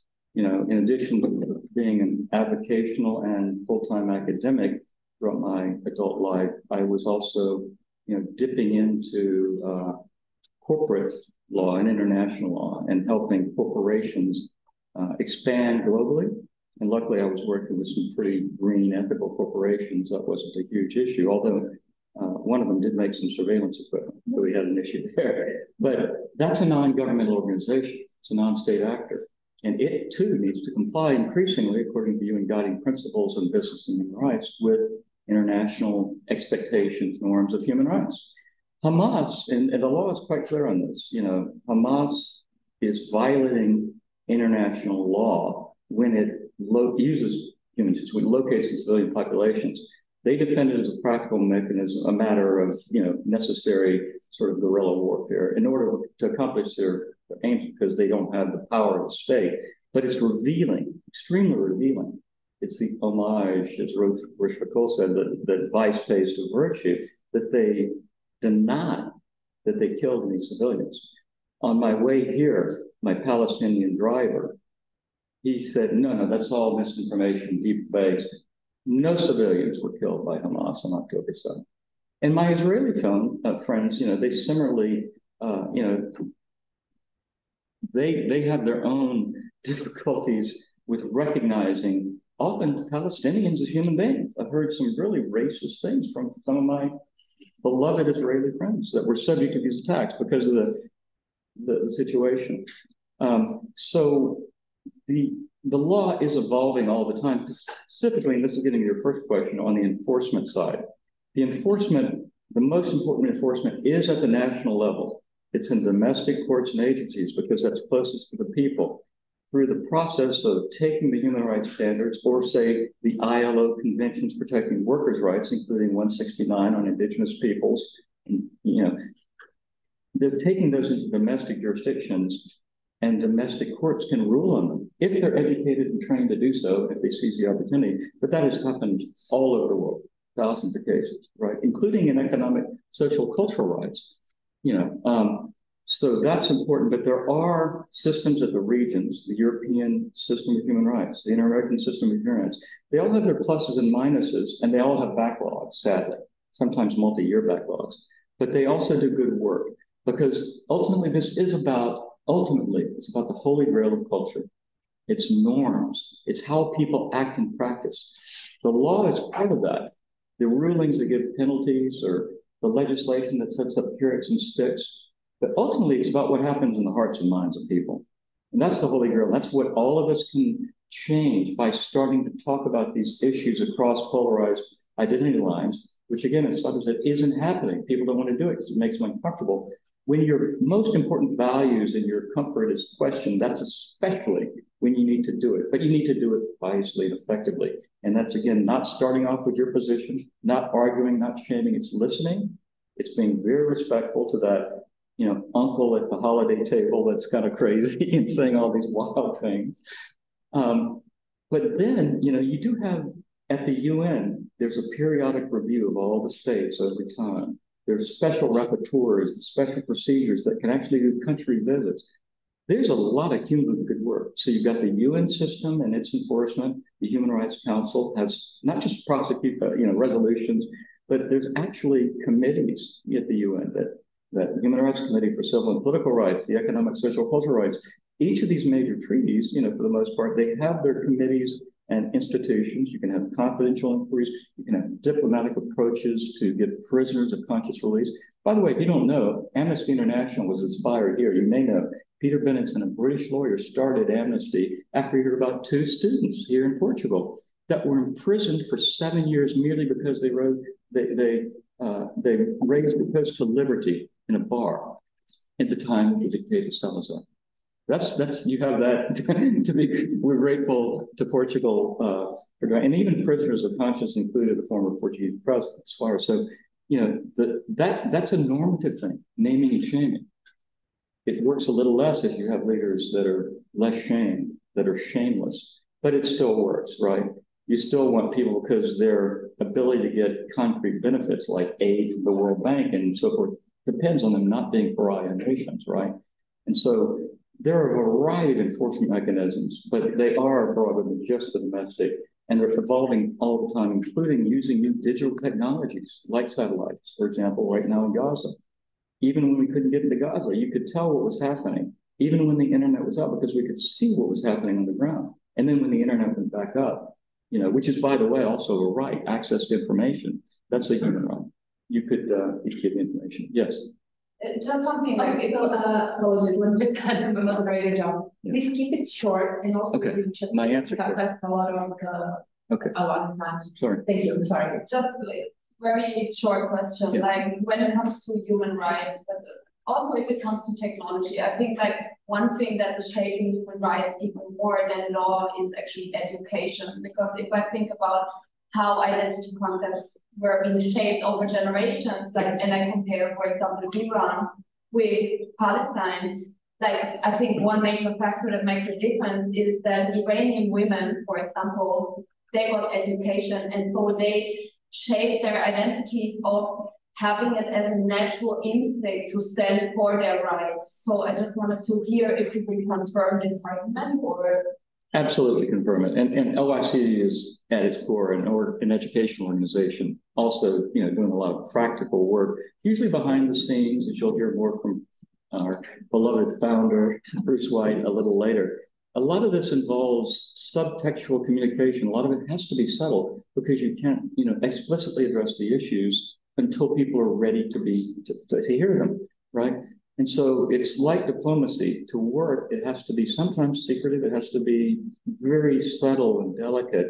But, you know, there've been like Amnesty here in Portugal over the decades since it was founded, got hundreds of political prisoners of conscience released. And that's just in Portugal. It's happened all over the world. And Amnesty's complemented its methods with a lot of other, you know, high-tech digital surveillance methods. They have a cyber lab that confirmed that I and a lot of others were spied on by some of these bad state actors that are trying to sow division in the West, you know, and funding some of these radical right-wing extremist quasi-fascist politicians around the world. So that's my answer. I'll keep it short, and we can talk more at the next coffee break. Yeah. Thank you again for your patience.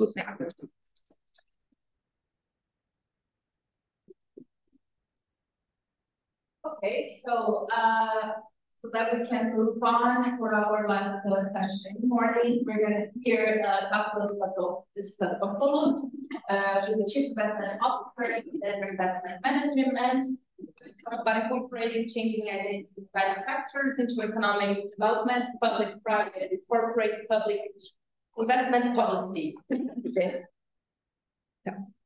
you. We have it here somewhere. Perfect. Just change your name. I can remove the arrows, right? No, we can stay here. I will stay here, but I think I want to stand up. So, when people think about humanity's biggest achievement of the last 20 years, they always think of technological advancements like the development of the smartphone or artificial intelligence.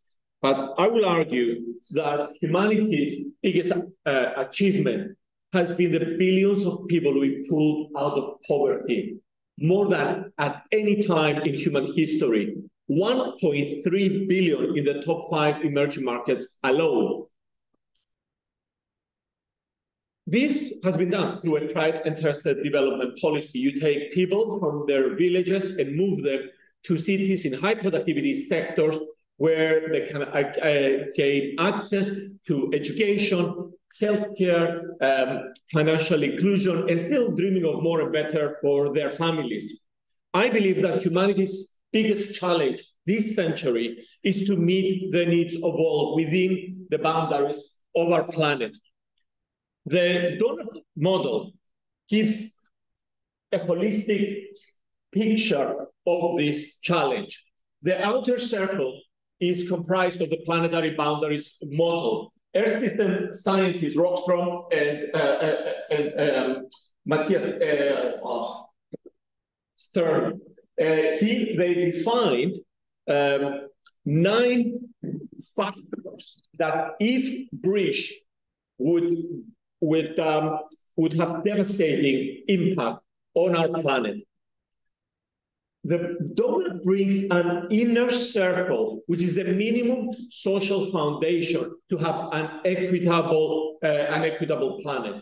And the objective should be to try and get humanity into this green space where we have a safe and just future for all.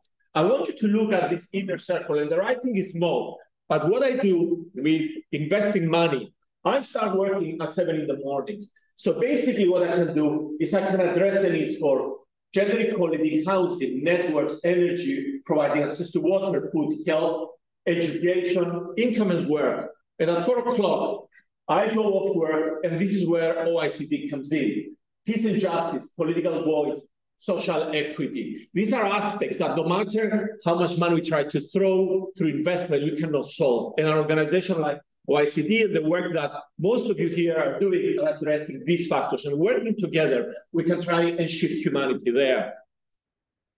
In investing, we refer to as ESG investing. We try to integrate in our processes in 4 areas. In identifying opportunities of how we push through investment people in this green space. Then we do this bottom-up analysis, which I'm not going to cover, in how we risk-adjust the returns to consider all these factors, and then actively engaging with companies, with regulators to bring positive change. And finally, how we measure ESG performance. In my research, I focus on 5 groups that I believe are seeing the biggest changes in their lives.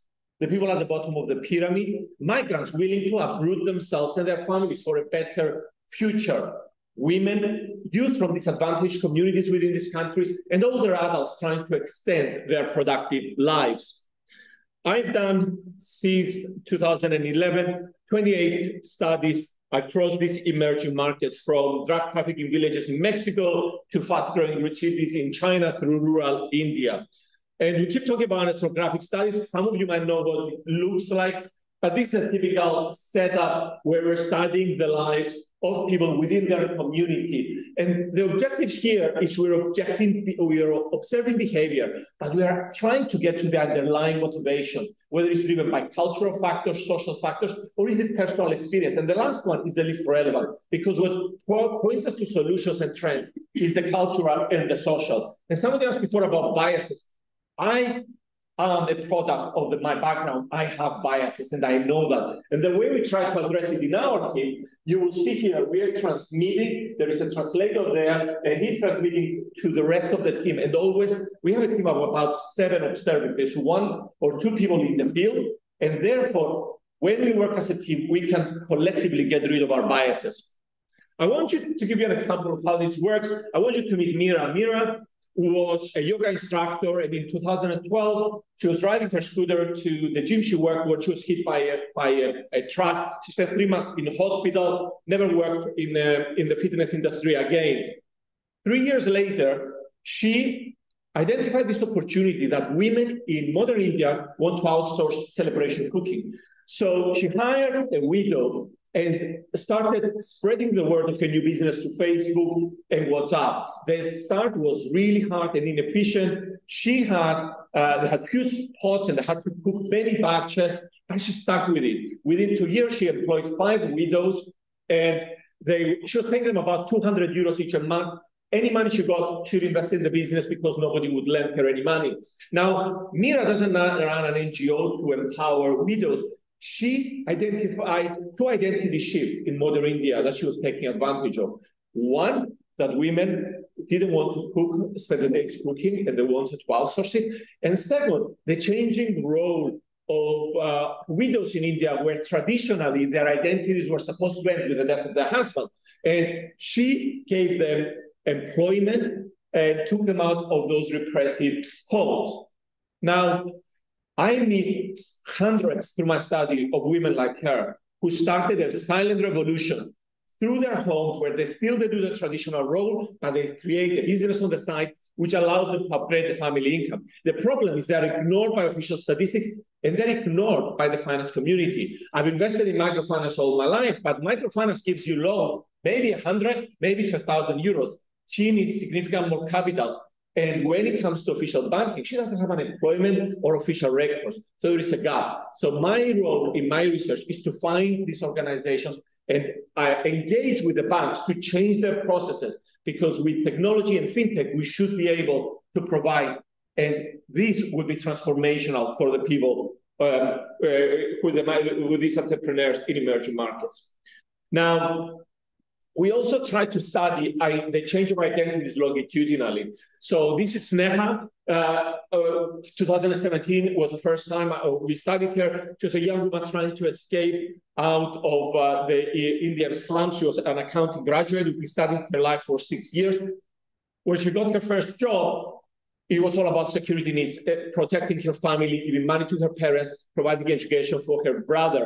But as she left the slums, her identity started moving towards the city. It was no longer good enough. There's a picture here at her workplace. She was wearing the hand-me-down clothes from the family where her mother works as a maid.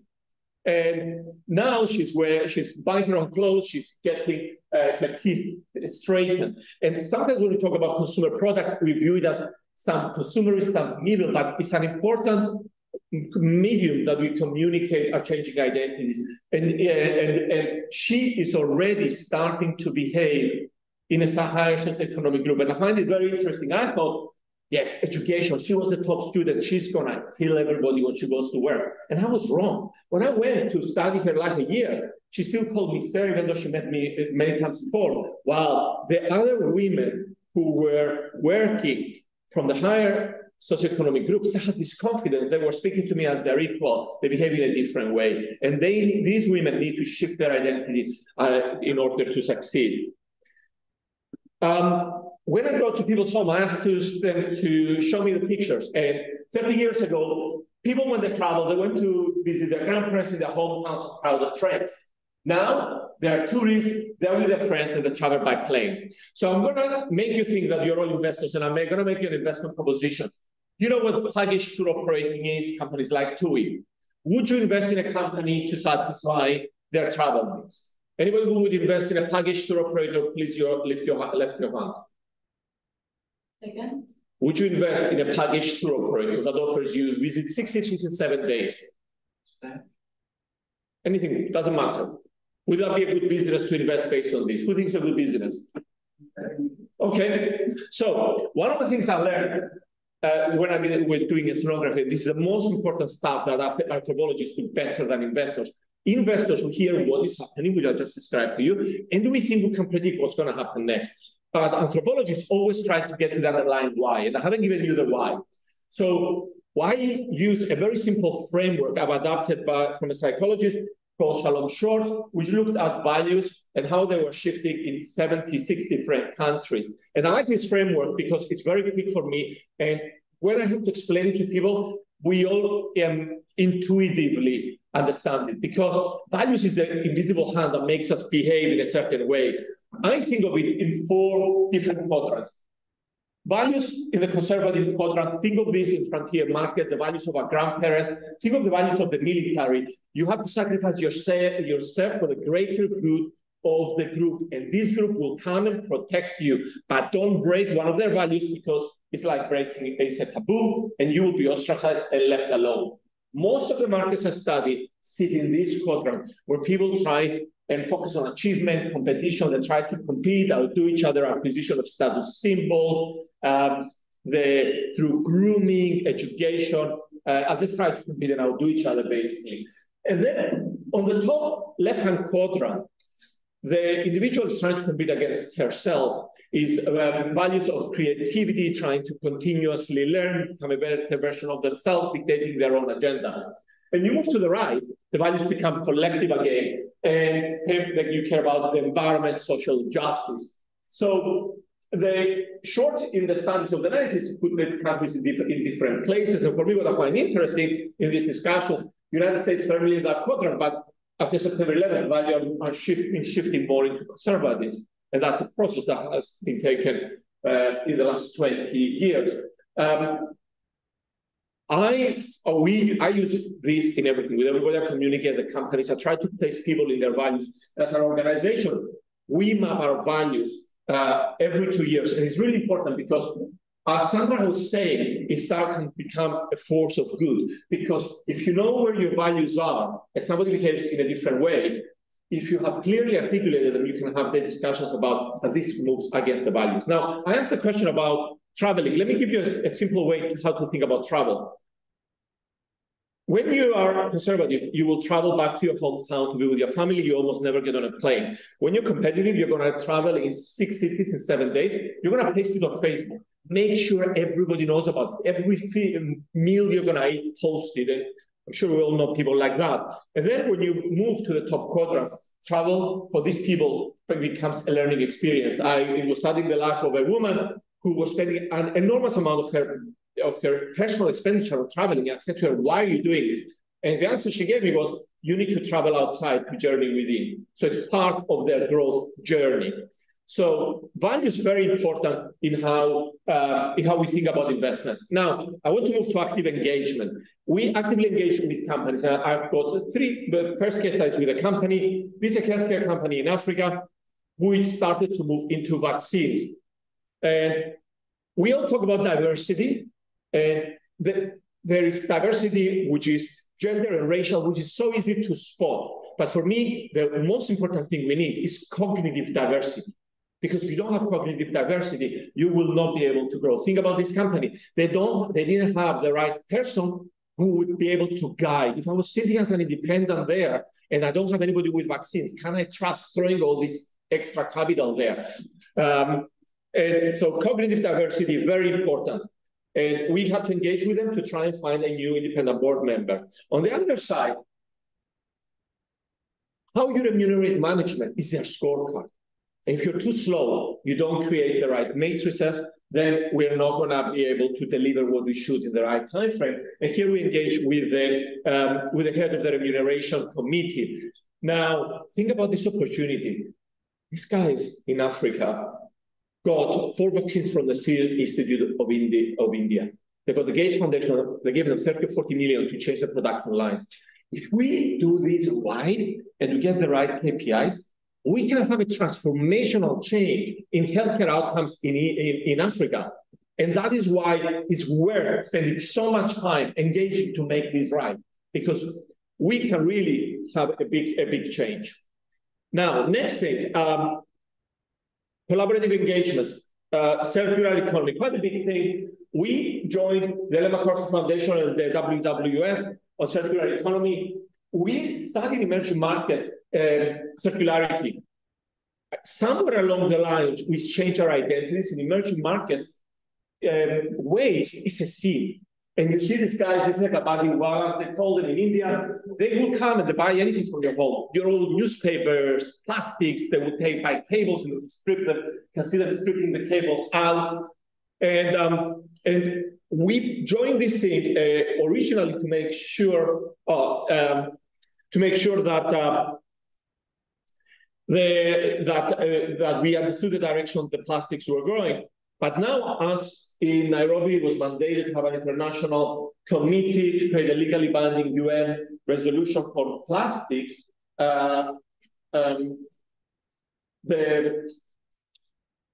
Trinetra basically were lobbying for all these people. Yeah. Sorry, how many minutes have I? Sorry, it's like I'm like thinking. I'm like, yeah, I'm like I lost it. Like, am I speaking? I thought I think it started. How many minutes do I have? As much as you want, but we have already passed 15. Past 15. Okay, let me make sure I have it. So basically, in Nairobi, we have now a UN legally binding treaty. What we're doing, we're still engaged. Why we're still engaging?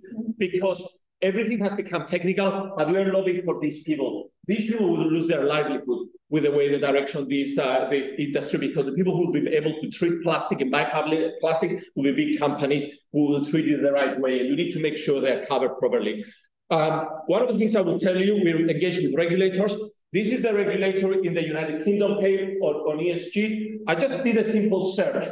Climate 234 times mentioned, net zero 126, social 26. All the work we're all doing, this is how important it is for regulators. Why? Because these are easy to measure and it makes us feel good. But these are the hard things to measure, and this is equally important because we need to get 4 billion people from the middle of the donut out. So how do we measure performance? SDGs, Sustainable Development Goals, 17 goals voted by the United Nations as the blueprint for a sustainable and equitable future. The way we do it, we try to have measurable goals to go to measure against, and you have to have key indicators. We also measure the negative impact of every investment against these SDGs. And I'm going to skip and show you the simple danger if you have single measures. This is from Brazil. There is a city called Tabatinga, which is on the border between Brazil, Peru, and Colombia. And I want to make the case for airlines. A lot of people don't want to touch an airline. big polluter. But this city, the only way they could go to Manaus, which is over 1,000 kilometers, used to be on a 6-hour boat ride upstream and 4 days downstream. Sorry, 6 days with 4. And then Azul, a local budget airline, came and put a flight that takes 1 hour, 45 minutes. Azul flies 80% of these routes, is the only airline that flies these routes. And this allows people to develop within their communities as opposed to moving and causing congestion in polluted cities.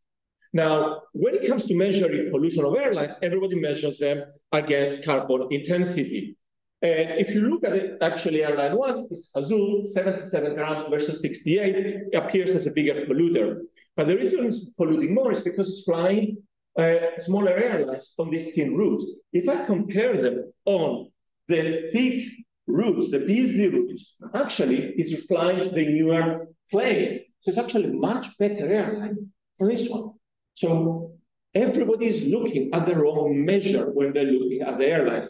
And if I go and actively ask them to reduce their intensity, they're going to cut the routes that we want them for the economic development. So the way we measure airlines, we look at the percentage of your fleet that is the latest generation. And 3 years ago, 55% of their planes used to be older generation. It used to be the older generation. Now, 25% only is the older generation.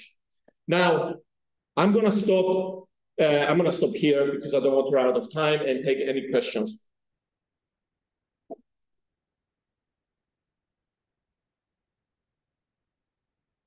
So I'm opening the floor. Thank you very much. So who wants to begin?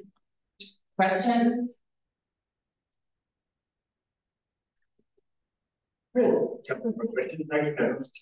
Just for the purposes of sort of fleshing out ESG, it might be interesting to sort of look at economic, social governance criteria, just give a very quick briefing on how important it is to economic development more generally, and why it's such an important initiative to start getting the measurements right. Yeah, because it's absolutely right. And we need to, if we don't have the right measurements, as I'm trying to show here, we are doing the wrong actions. If you see now, everybody goes and signs off on these net zero initiatives. Now, everybody gets excited, and I'm refusing to accept to sign any net zero initiative. Why? Number one, they're designed for the developed world. When you measure, and I hear people saying, oh, emerging markets, India, China are the most polluting. Yes, but are you measuring the pollution that they're generating in the country? What about based on a consumption basis? Because a lot of the things they generate come to the developed world. Well, how come India is so polluting? Are you calculating on a per capita basis? Because all of a sudden, if you do it on a per head, it becomes like tiny. And China and US are the same level of pollution. It's not true on a per capita basis. When you divide it by the population, US is extremely more polluting. So these things are not designed. And my concern with how people are behaving with their own measures is they're going to divest, and we're going to leave these emerging markets out. If we don't invest in them, the targets will go completely the wrong way. And without helping on the social factors, you will never have environmental sustainability unless you deal with the social aspects in these countries. And just a little follow-up to that. To what extent, if any, does your social dimension include human rights? For me, the human rights, there is a simple things to do, right? Every organization, and I don't like that it's this way, but we tick boxes, right? Do you have a human rights policy in a company? Yes, okay, we tick the box, and they can put a policy. For me, and I try to take the research to one more level, and I'll show you a slide that I didn't get to. For example, we've got this pilot we're doing with Cambridge University. We've got a PhD student who is working in Mexico City at the moment. So he's in an underprivileged community of transportation workers. So what we're trying to understand is from another angle, how are these people treated? What is the impact from moving from owning your own in the formal economy to move to the formal? What is the loss of identity you will have? Can I engage with the company to stop that? And we are not focusing now only transportation. The objective, we have a fast food company that we're investing in. It has 70,000 workers. Now, the insights I can take from there and going and engaging with the company and trying to bring those changes coming from the people upwards, that's when it's powerful. I can tell you that every single company has a diversity and inclusion policy. Everyone has a human rights policy. The question is, how do you know it's true? And the only way is to come the other way from me. And they take it actually to one more level of that. Have I saved you now time to catch up on lunch? Almost. Anybody has any other questions? Well, go ahead. Because you mentioned the woman who continued to call you sir and you're deferential. But this is very common in South Asia. Yeah. And one of the things you see is not so much that she would shed that, it's that she would then adopt a hierarchical position, a new identity, and she would expect to be called madam by those below her. So you're not shedding rid of the hierarchy just because she might be more, relaxed with you and treat you as a collateral. How do you address those kind of hierarchical identities that are in some places really suppressing the potential talent they might tap into? I don't know. I mean, it's interesting, but I haven't been able to see her shed that yet. I find it very, I had such a view before. I would say, oh, these people, it's all about education. And I remember when she started working, she was saving all this money to do an MBA. She thought if she did an MBA, she would belong there.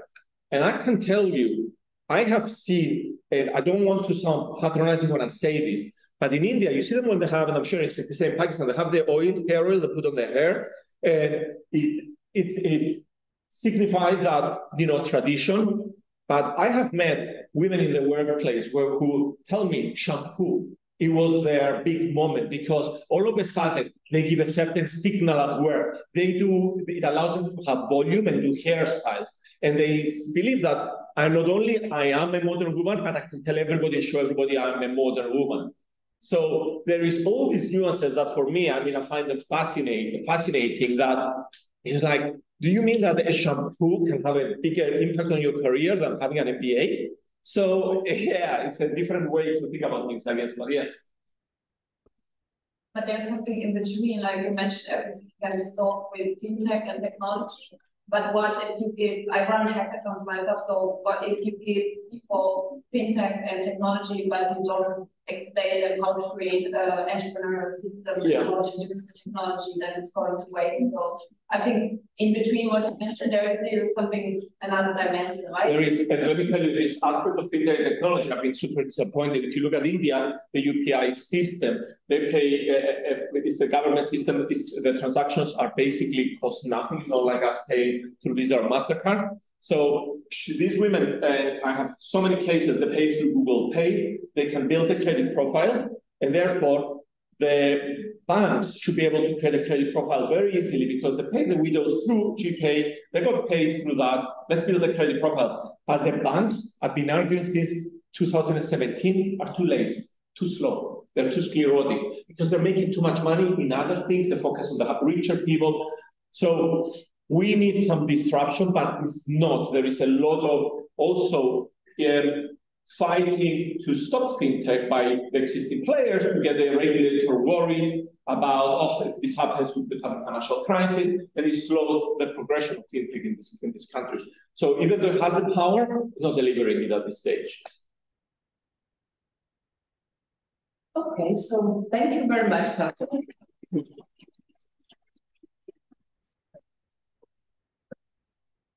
So we're gonna have a short break for lunch. We're coming back here at 2 so that we can try to keep up on the afternoon schedule. So I hope to see you all in the afternoon. Thank you.